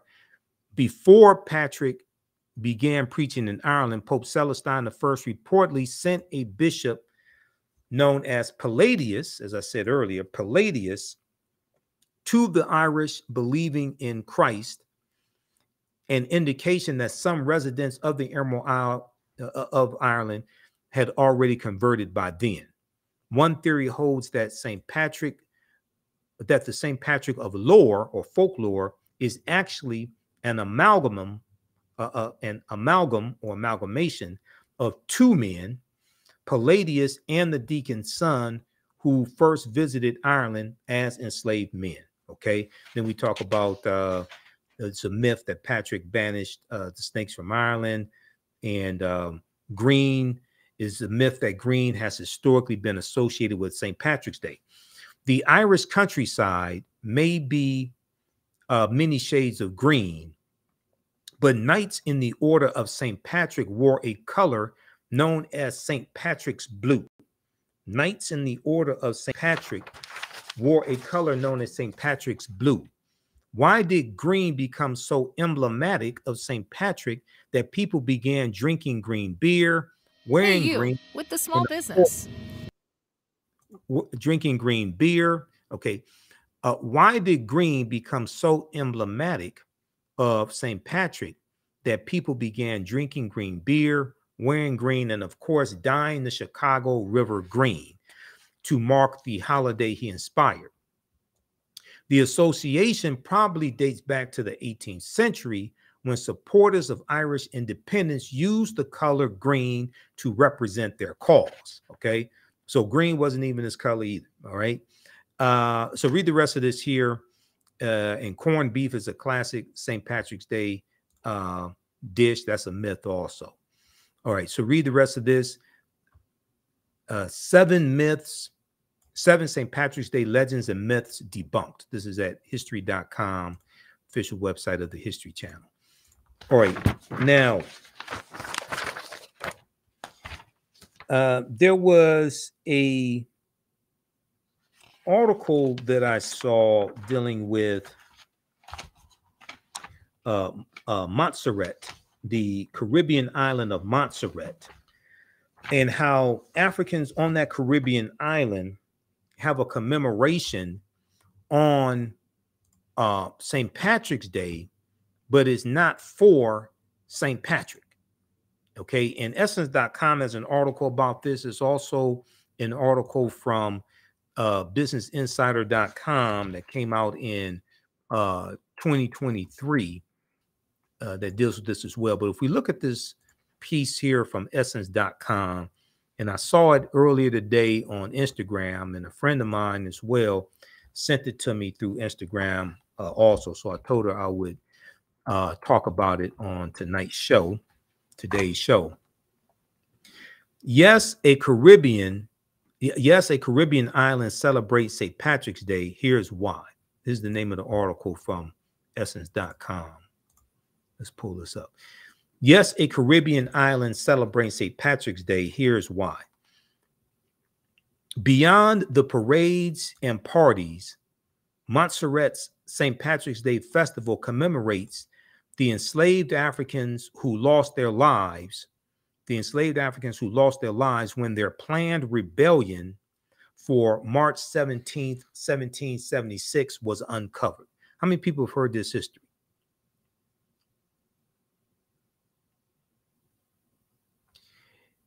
So this article was updated March 17th, 2024. There is only one place outside of Ireland that celebrates St. Patrick's Day as a national public holiday: the island of Montserrat. The small pear-shaped island is about 40 square miles and is located just south of Antigua.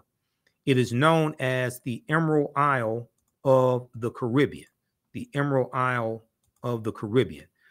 Montserrat hosts an annual 10-day celebration leading up to the holiday on March 17th, a 10-day celebration leading up to the holiday on March 17th,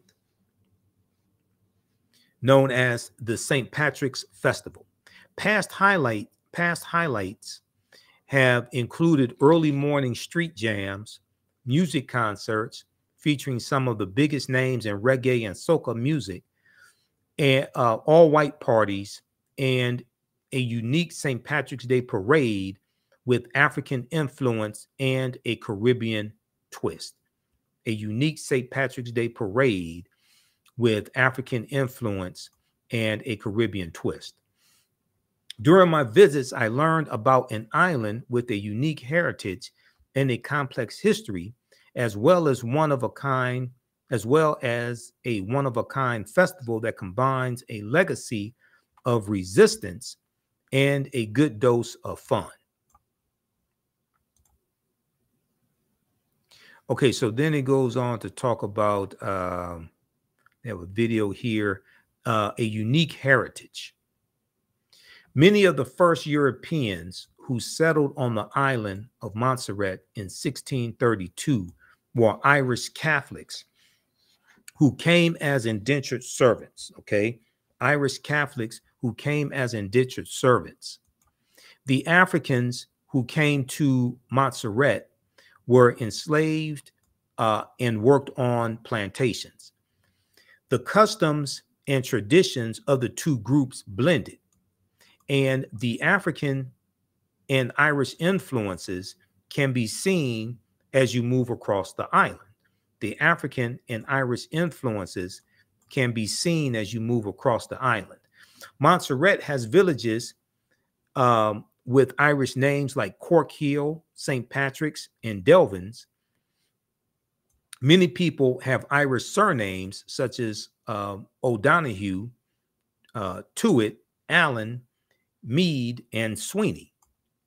And you'll even get a shamrock-shaped passport stamp when you go through customs at the airport or ferry terminal. The striking semblance of its cliffs and shorelines and its historical ties to Ireland led to the island being fondly called the Emerald Isle of the Caribbean. Okay, now here is a picture of some children on the island of African descent. Okay, now, so why does Montserrat celebrate St. Patrick's Day? On Montserrat, St. Patrick's Day became a national holiday in 1985, but it was not to celebrate St. Patrick, the patron saint of Ireland. It was not to celebrate Patrick, the patron saint of Ireland.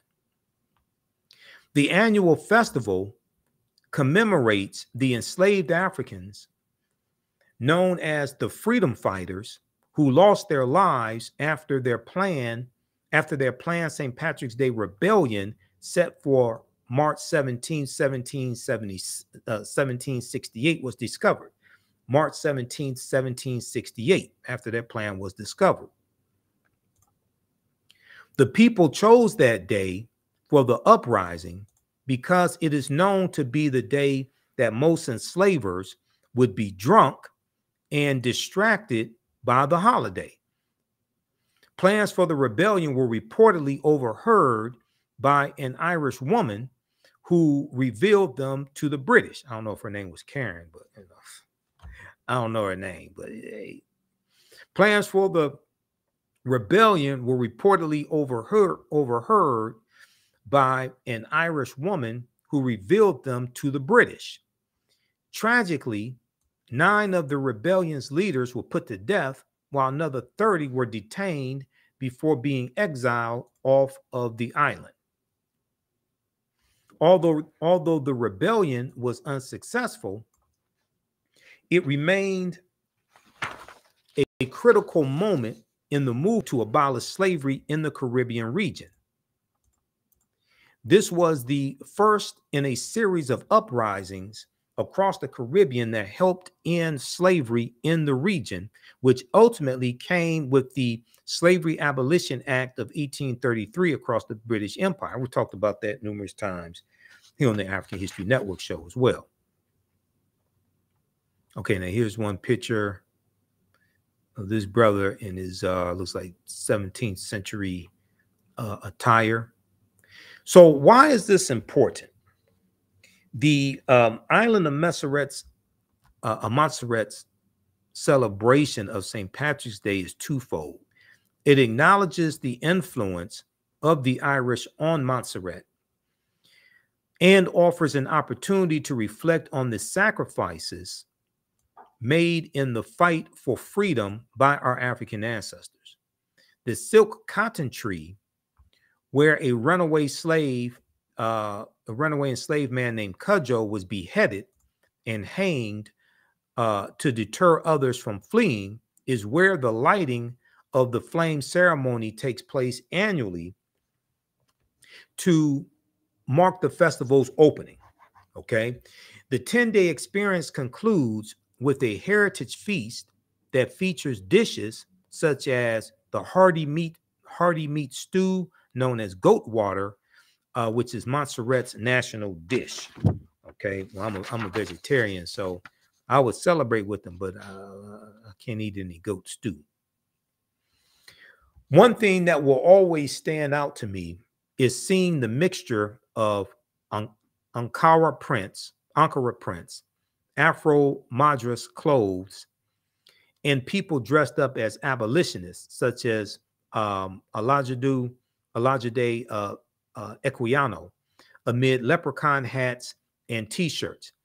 It's a nuanced St. Patrick's Day celebration, unlike any other I have ever experienced, because it is really about honoring the memory of those freedom fighters, Black people, people of African descent, and their role in ending slavery on the island and beyond.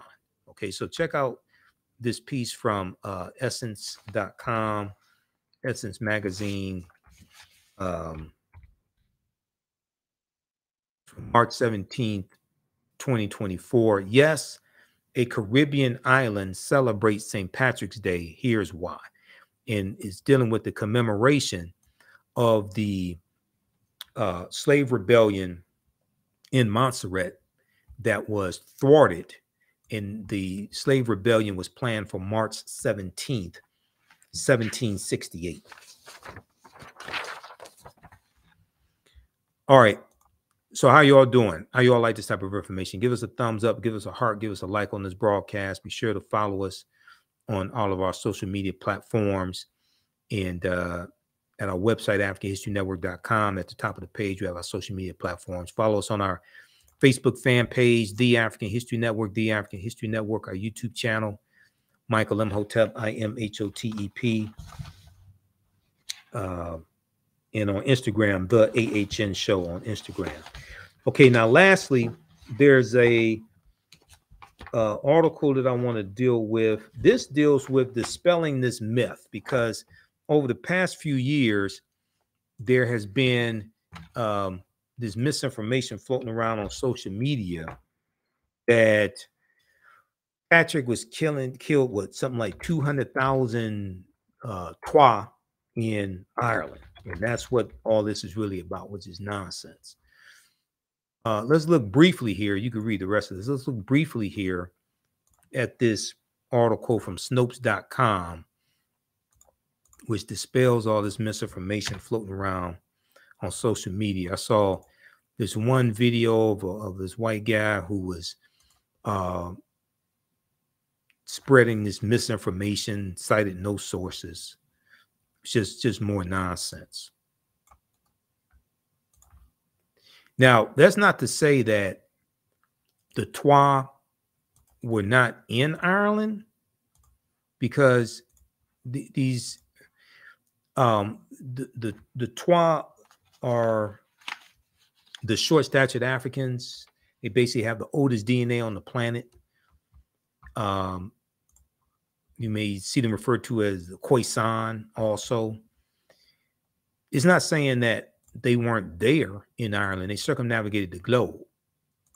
But Patrick killing 100,000, tens of thousands, 200,000.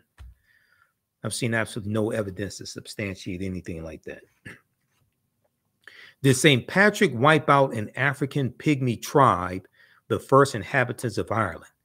A long-standing theory of ancient Irish history describes the genocide of the Twa Pygmies, purportedly the original source of the leprechaun myth. Now, this is from July 29th, 2019, Dan McGill, Guill, for Snopes.com. And Snopes, what they do is they investigate internet conspiracy theories and provide you with the evidence and let you know whether the conspiracy theory is true or false, but they provide you with the evidence so you can go research this. So the claim is that St. Patrick led the genocide of a contingent of Twa Pygmies from Central Africa who were the original inhabitants of the island. Okay, they said this is false. In the summer of 2019, we received renewed inquiries from readers about an unusual interpretation of the legacy of St. Patrick, one that claimed the patron saint of Ireland was responsible for the genocide of an African tribe who were purportedly the original inhabitants of that island. The theory has given rise to many memes and social media posts. Now, notice when you see these memes on social media, they usually don't cite any sources for their information. They usually don't cite any historical sources. It's just more BS. Okay. The theory has given rise to many memes and social media posts that in recent years have been shared widely, especially around March 17th, the feast day of St. Patrick. The memes are often accompanied by images that appear to show white men posing with African pygmies or African Twa. A typical version of the meme claims, quote, the Twa Pygmies of Ireland, the original inhabitants, the source of the leprechaun legend. When you celebrate St. Patrick's Day, that's the celebration of their genocide. This is a celebration of a genocide, okay, but it's not of thousands of Twa. All of this, no. The theory is not backed by any historical evidence, and as a set of factual claims, it can be dismissed. One prominent historian told Snopes it was simply, quote, complete nonsense.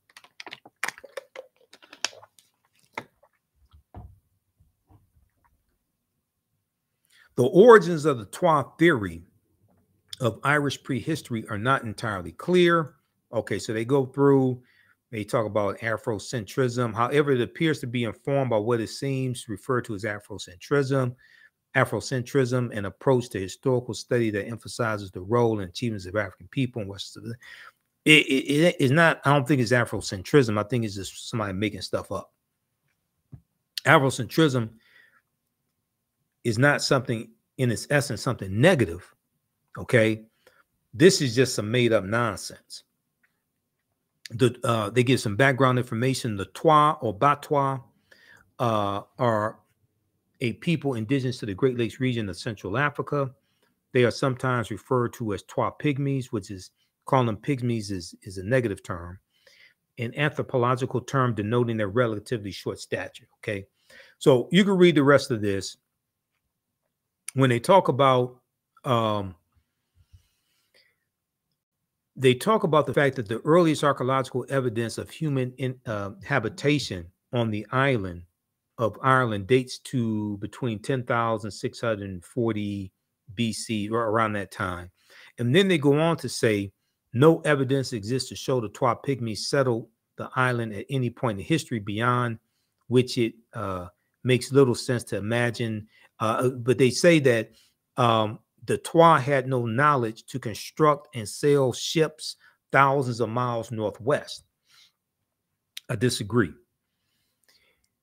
We understand that the Twa circumnavigated the globe, number one. Number two, when you look at the discovery that came out in 2012, I think it's 2012, and it's an article dealing with the Greek island of Crete, and how on the Greek island of Crete, stone tools were found that date back 130,000 years ago. And the archaeologists are saying that people had to have sailed there. And the only people on the face of the earth 130,000 years ago were African people. So then you realize that, okay, it's not far-fetched for the Twa to be have been sailing. Let's go to this here. Let me pull this up. This deals with so we deal with this discovery because there are numerous archaeological discoveries that we look at in the online class that I teach on Saturdays: ancient Kemet, the Moors, and the Ma'afa, understanding the transatlantic slave trade, what they didn't teach you in school. And I first heard Dr. David Imhotep talk about this this discovery. He was the first one I heard talk about this discovery. It was in an interview he did back in 2010 on WKRP in Cincinnati, channel 5. So the name of this article is on Crete, New Evidence of Very Ancient Mariners. On Crete, New Evidence of Very Ancient Mariners. This is from February 15th, 2010. Yeah, February 15th, 2010, New York Times. And what the article says is that stone tools found, and here's what the article looked like. This is the actual article here from New York Times. But here's what it said. Stone tools found on the Greek island of Crete, C-R-E-T-E, over 2 summers. Archaeologists say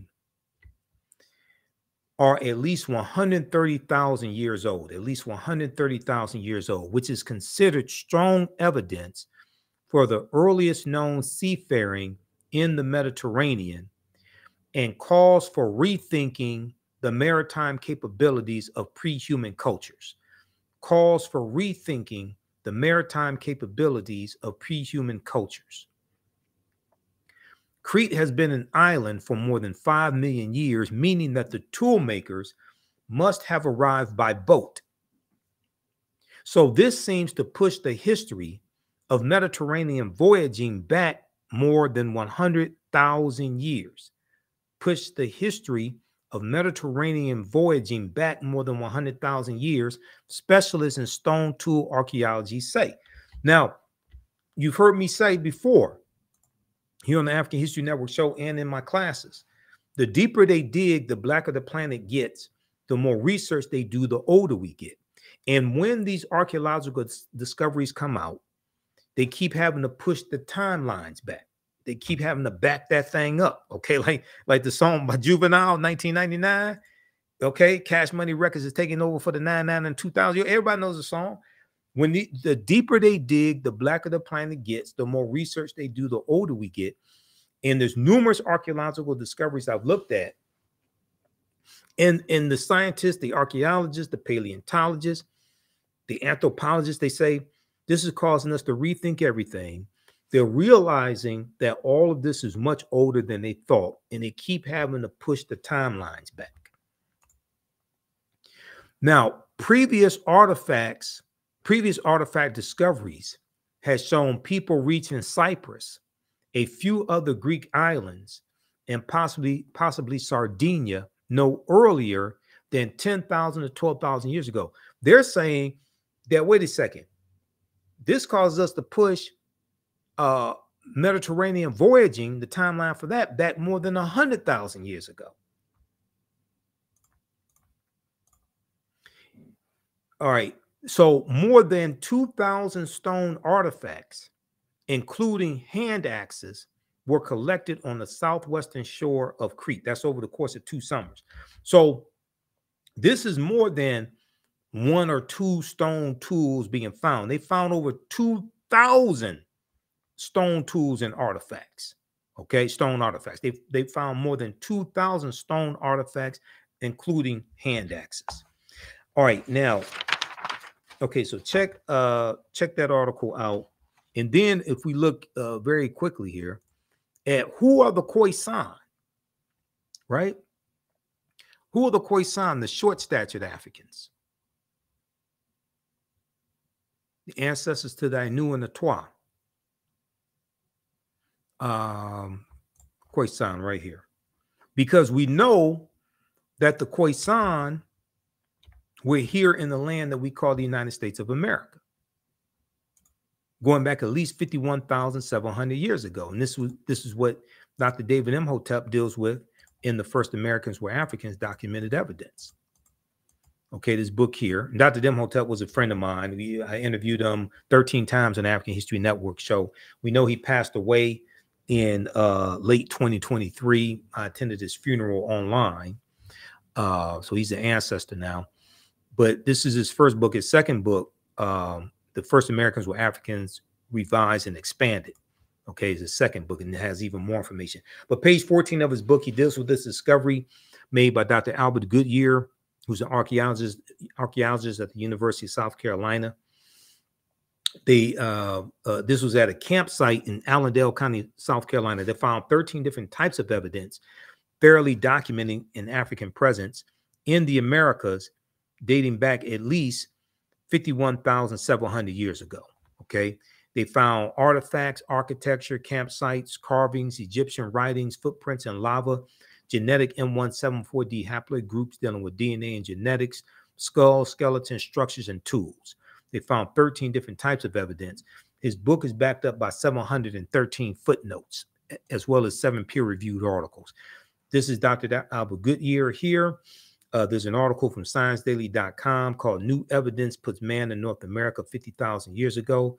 This article is 20 years old. It's from November 18th, 2004. You can go read that. It talks about the discovery. This piece right here talks about the Khoisan. In October 2012, genetic study published in Science magazine found that the Khoisan in Southern Africa are the oldest ethnic group of modern humans, with their ancestral line originating about 100,000 years ago.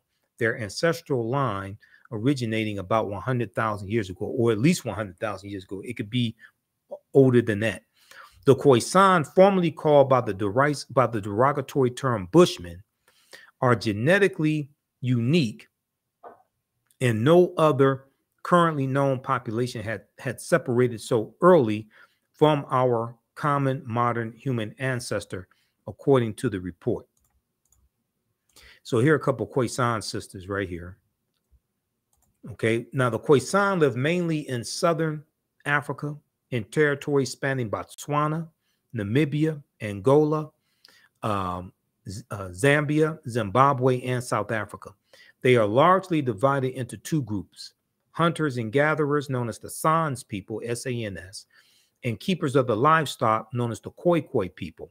So Sarah Sartaji Bartman, who is also known as Hottentot Venus, who was paraded throughout Europe in the early 1800s in freak shows, and she had large buttocks and large breasts. She was Khoisan. The Khoisan languages include the distinctive click sounds that are not found in the languages of their neighbors. There's a good article from AtlantaBlackStar.com called 5 Groups That Prove the First Humans Were Black. You could check that out. Okay, now lastly, African Liberation Day. African Liberation Day. So oftentimes I get people asking about African Liberation Day, and I want to go to, let's go to this, timeanddate.com. Let's go to this article here quickly and look at this. Because I've been to numerous African Liberation Day celebrations here in the Detroit, in Detroit. And it falls on May 25th.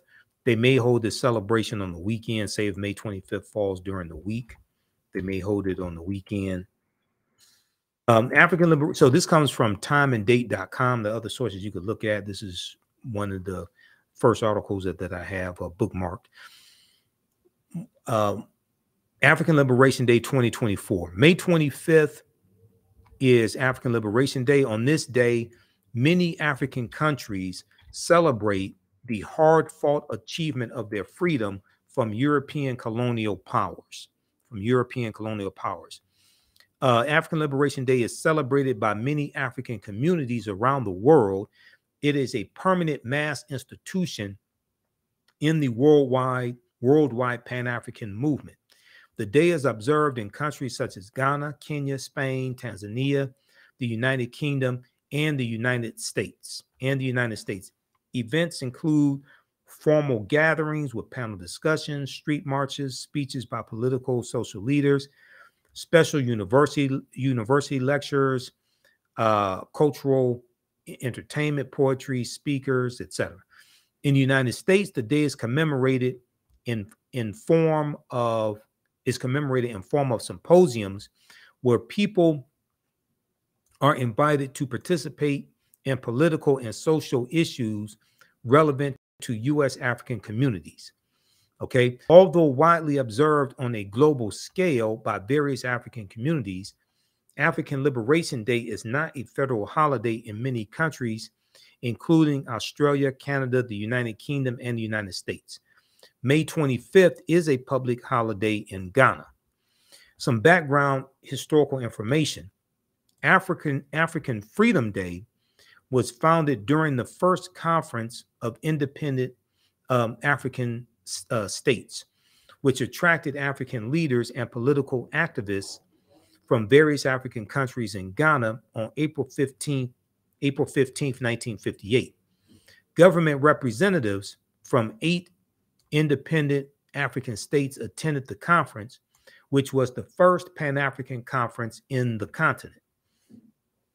The purpose of the day was to annually mark the liberation movement's progress and to symbolize the determination of the people of Africa to free themselves from foreign domination and exploitation. Between 1958 and 1963, the nation-class struggle grew bigger in Africa and around the world. During this period, 17 countries in Africa won their independence, and 1960 was proclaimed the Year of Africa.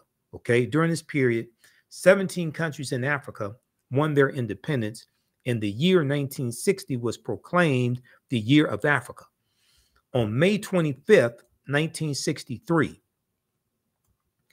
31 African leaders convened a summit meeting to found the Organization of African Unity, the OAU, the Organization of African Unity.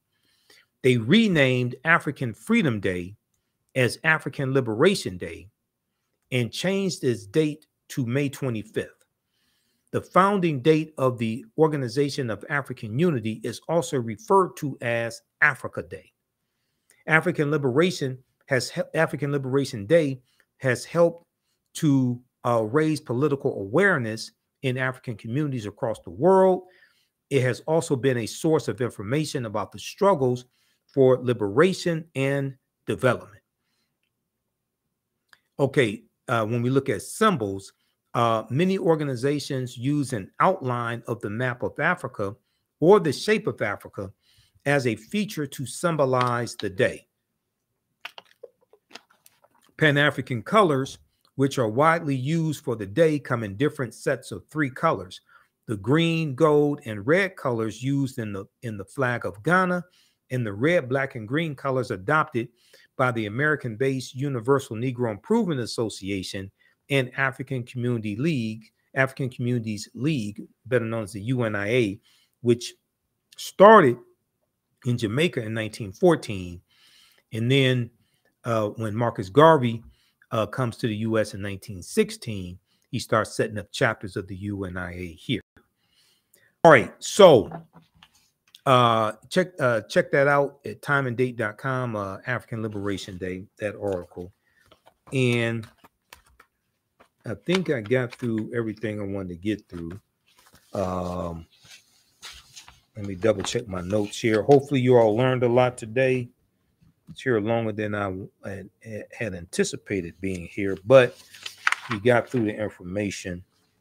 This is a deep, deep history, and you're not going to find a lot of presentations like this. If you like this type of information, be sure to register for the online history classes that I teach on Saturdays at our online school. Visit our website, AfricanHistoryNetwork.com, and right at the top of the page, you have the information. We teach the classes Saturdays, 2 p.m. Eastern Standard Time. Ancient Kemet, the Moors, and the Ma'afa. Kemet's one of the original names for Egypt. Ancient Kemet, the Moors, and the Ma'afa. Understanding the transatlantic slave trade, what they didn't teach you in school. Just click right here, register here. And we have the lesson plan for the introductory session, which was the first session, and then all 10 sessions, we have the lesson plans here, so you can download that. You can see the type of information that we cover. Classes on sale, $80. We do the sessions live. All the sessions are archived and recorded, so you don't have to be present in class. You can go back and watch this anytime. A year from now, 2 years from now, you can go back and watch the entire course. You don't lose access to it, okay?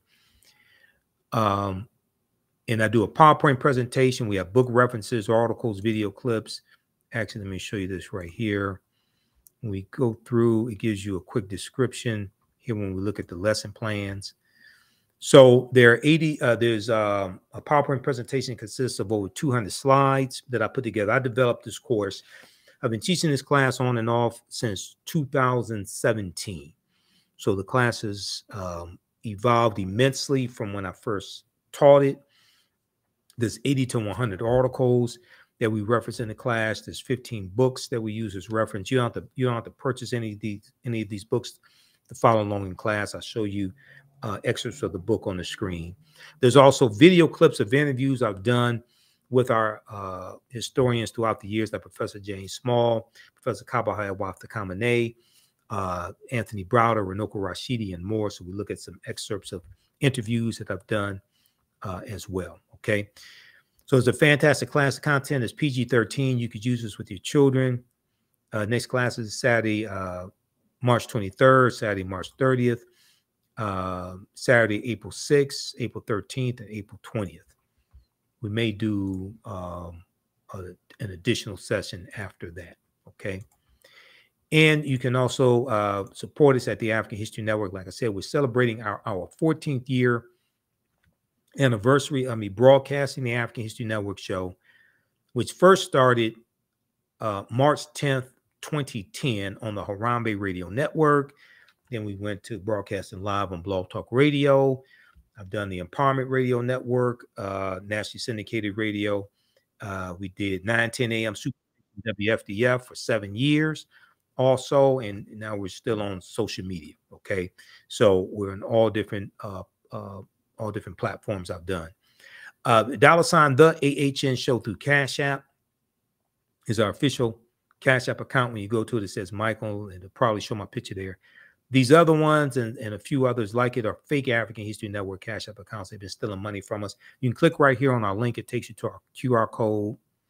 Okay. So this is ours is our only Cash App account. And then also PayPal, paypal.me/the AHN show. All right. If you want me to do a presentation for your group or organization, you can email me right through the website, right at the top where it says contact the African History Network. Right here, you can email me right through the website. And if you want me to do a presentation for your group or organization, either in person or virtual, or if you want to interview me, okay. We also have in digital download format my a bundle pack of 15 of my lectures in digital download format. This is African History Awakens the African Mind from Mental Death. African History Awakens the African Mind from Mental Death. You get 15 of my lectures in digital download format. If you want it in DVD format, it's $100. This is on sale, $75. You get 3 of my, you actually get 16 lectures because you get the last one that I did with Black Panther Wakanda Forever from November 2022. Okay. You get that as well, but you get some of my lectures did with Black Panther. the Black Panther movies, Malcolm X, Dr. King, 6 Principles of Political Self-Defense, How Laws and Policies Impact the Economic Conditions of African Americans, 13 Forms of Wealth, Keys to Entrepreneurship and Economic Empowerment, because I taught entrepreneurship for 7 years. Ancient Kemet, the Winter Solstice and the History of Christmas. The First Americans were Africans, Documented Evidence is a double lecture I did here in Detroit with Dr. David Imhotep a few years ago. You get that one. Also, Redistributing the Pain, how African Americans fought back with economic boycotts. That's a 4-hour lecture that I did showing historical examples of us using different types of economic withdrawal strategies to fight back against white supremacy. The Light of Ancient Egypt Awakens the African Mind to Economic Empowerment. Ancient Africans in America Before Native Americans, Columbus, or Slavery. Great African Women in History, the Mothers of Civilization. That's a 4-hour presentation right there. Great African Women in History, the Mothers of Civilization. African American Resistance in the Era of Donald Trump, Voter Suppression, Reparations, and How Elections Have Consequences. That was a deep presentation that I did. And you get the last one that I did on Black Panther. So we have that at our website, AfricanHistoryNetwork.com. When you scroll down the website, it has our different DVD lectures and some in digital download format. So you scroll down, it has a lot of my lectures here. Scroll down.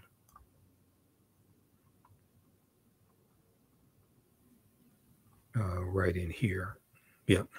Has DVD lectures, digital download format also. All right. Look, that's going to do it for us. Thanks for tuning in to this broadcast of the African History Network show. I know we covered a lot of information. This is a deep history dealing with St. Patrick's Day, dealing with the Druids, dealing with African history, all of that. So hopefully you learned a lot. Follow us on our social media platforms. Support the African History Network. Remember, right now it's correct wrong behavior. It's not over till we win. Wakanda forever. And we'll talk to you next time. We're here. We broadcast Sundays, normally 9 p.m. Eastern Standard Time, the African History Network show. And wherever you get your audio podcast from, search for the African History Network show, because we're on iHeartRadio, Blog Talk, TuneIn, Castbox, Stitcher, FM players. So we're on like 9 different audio podcast platforms. All right. Talk to you next time. Peace.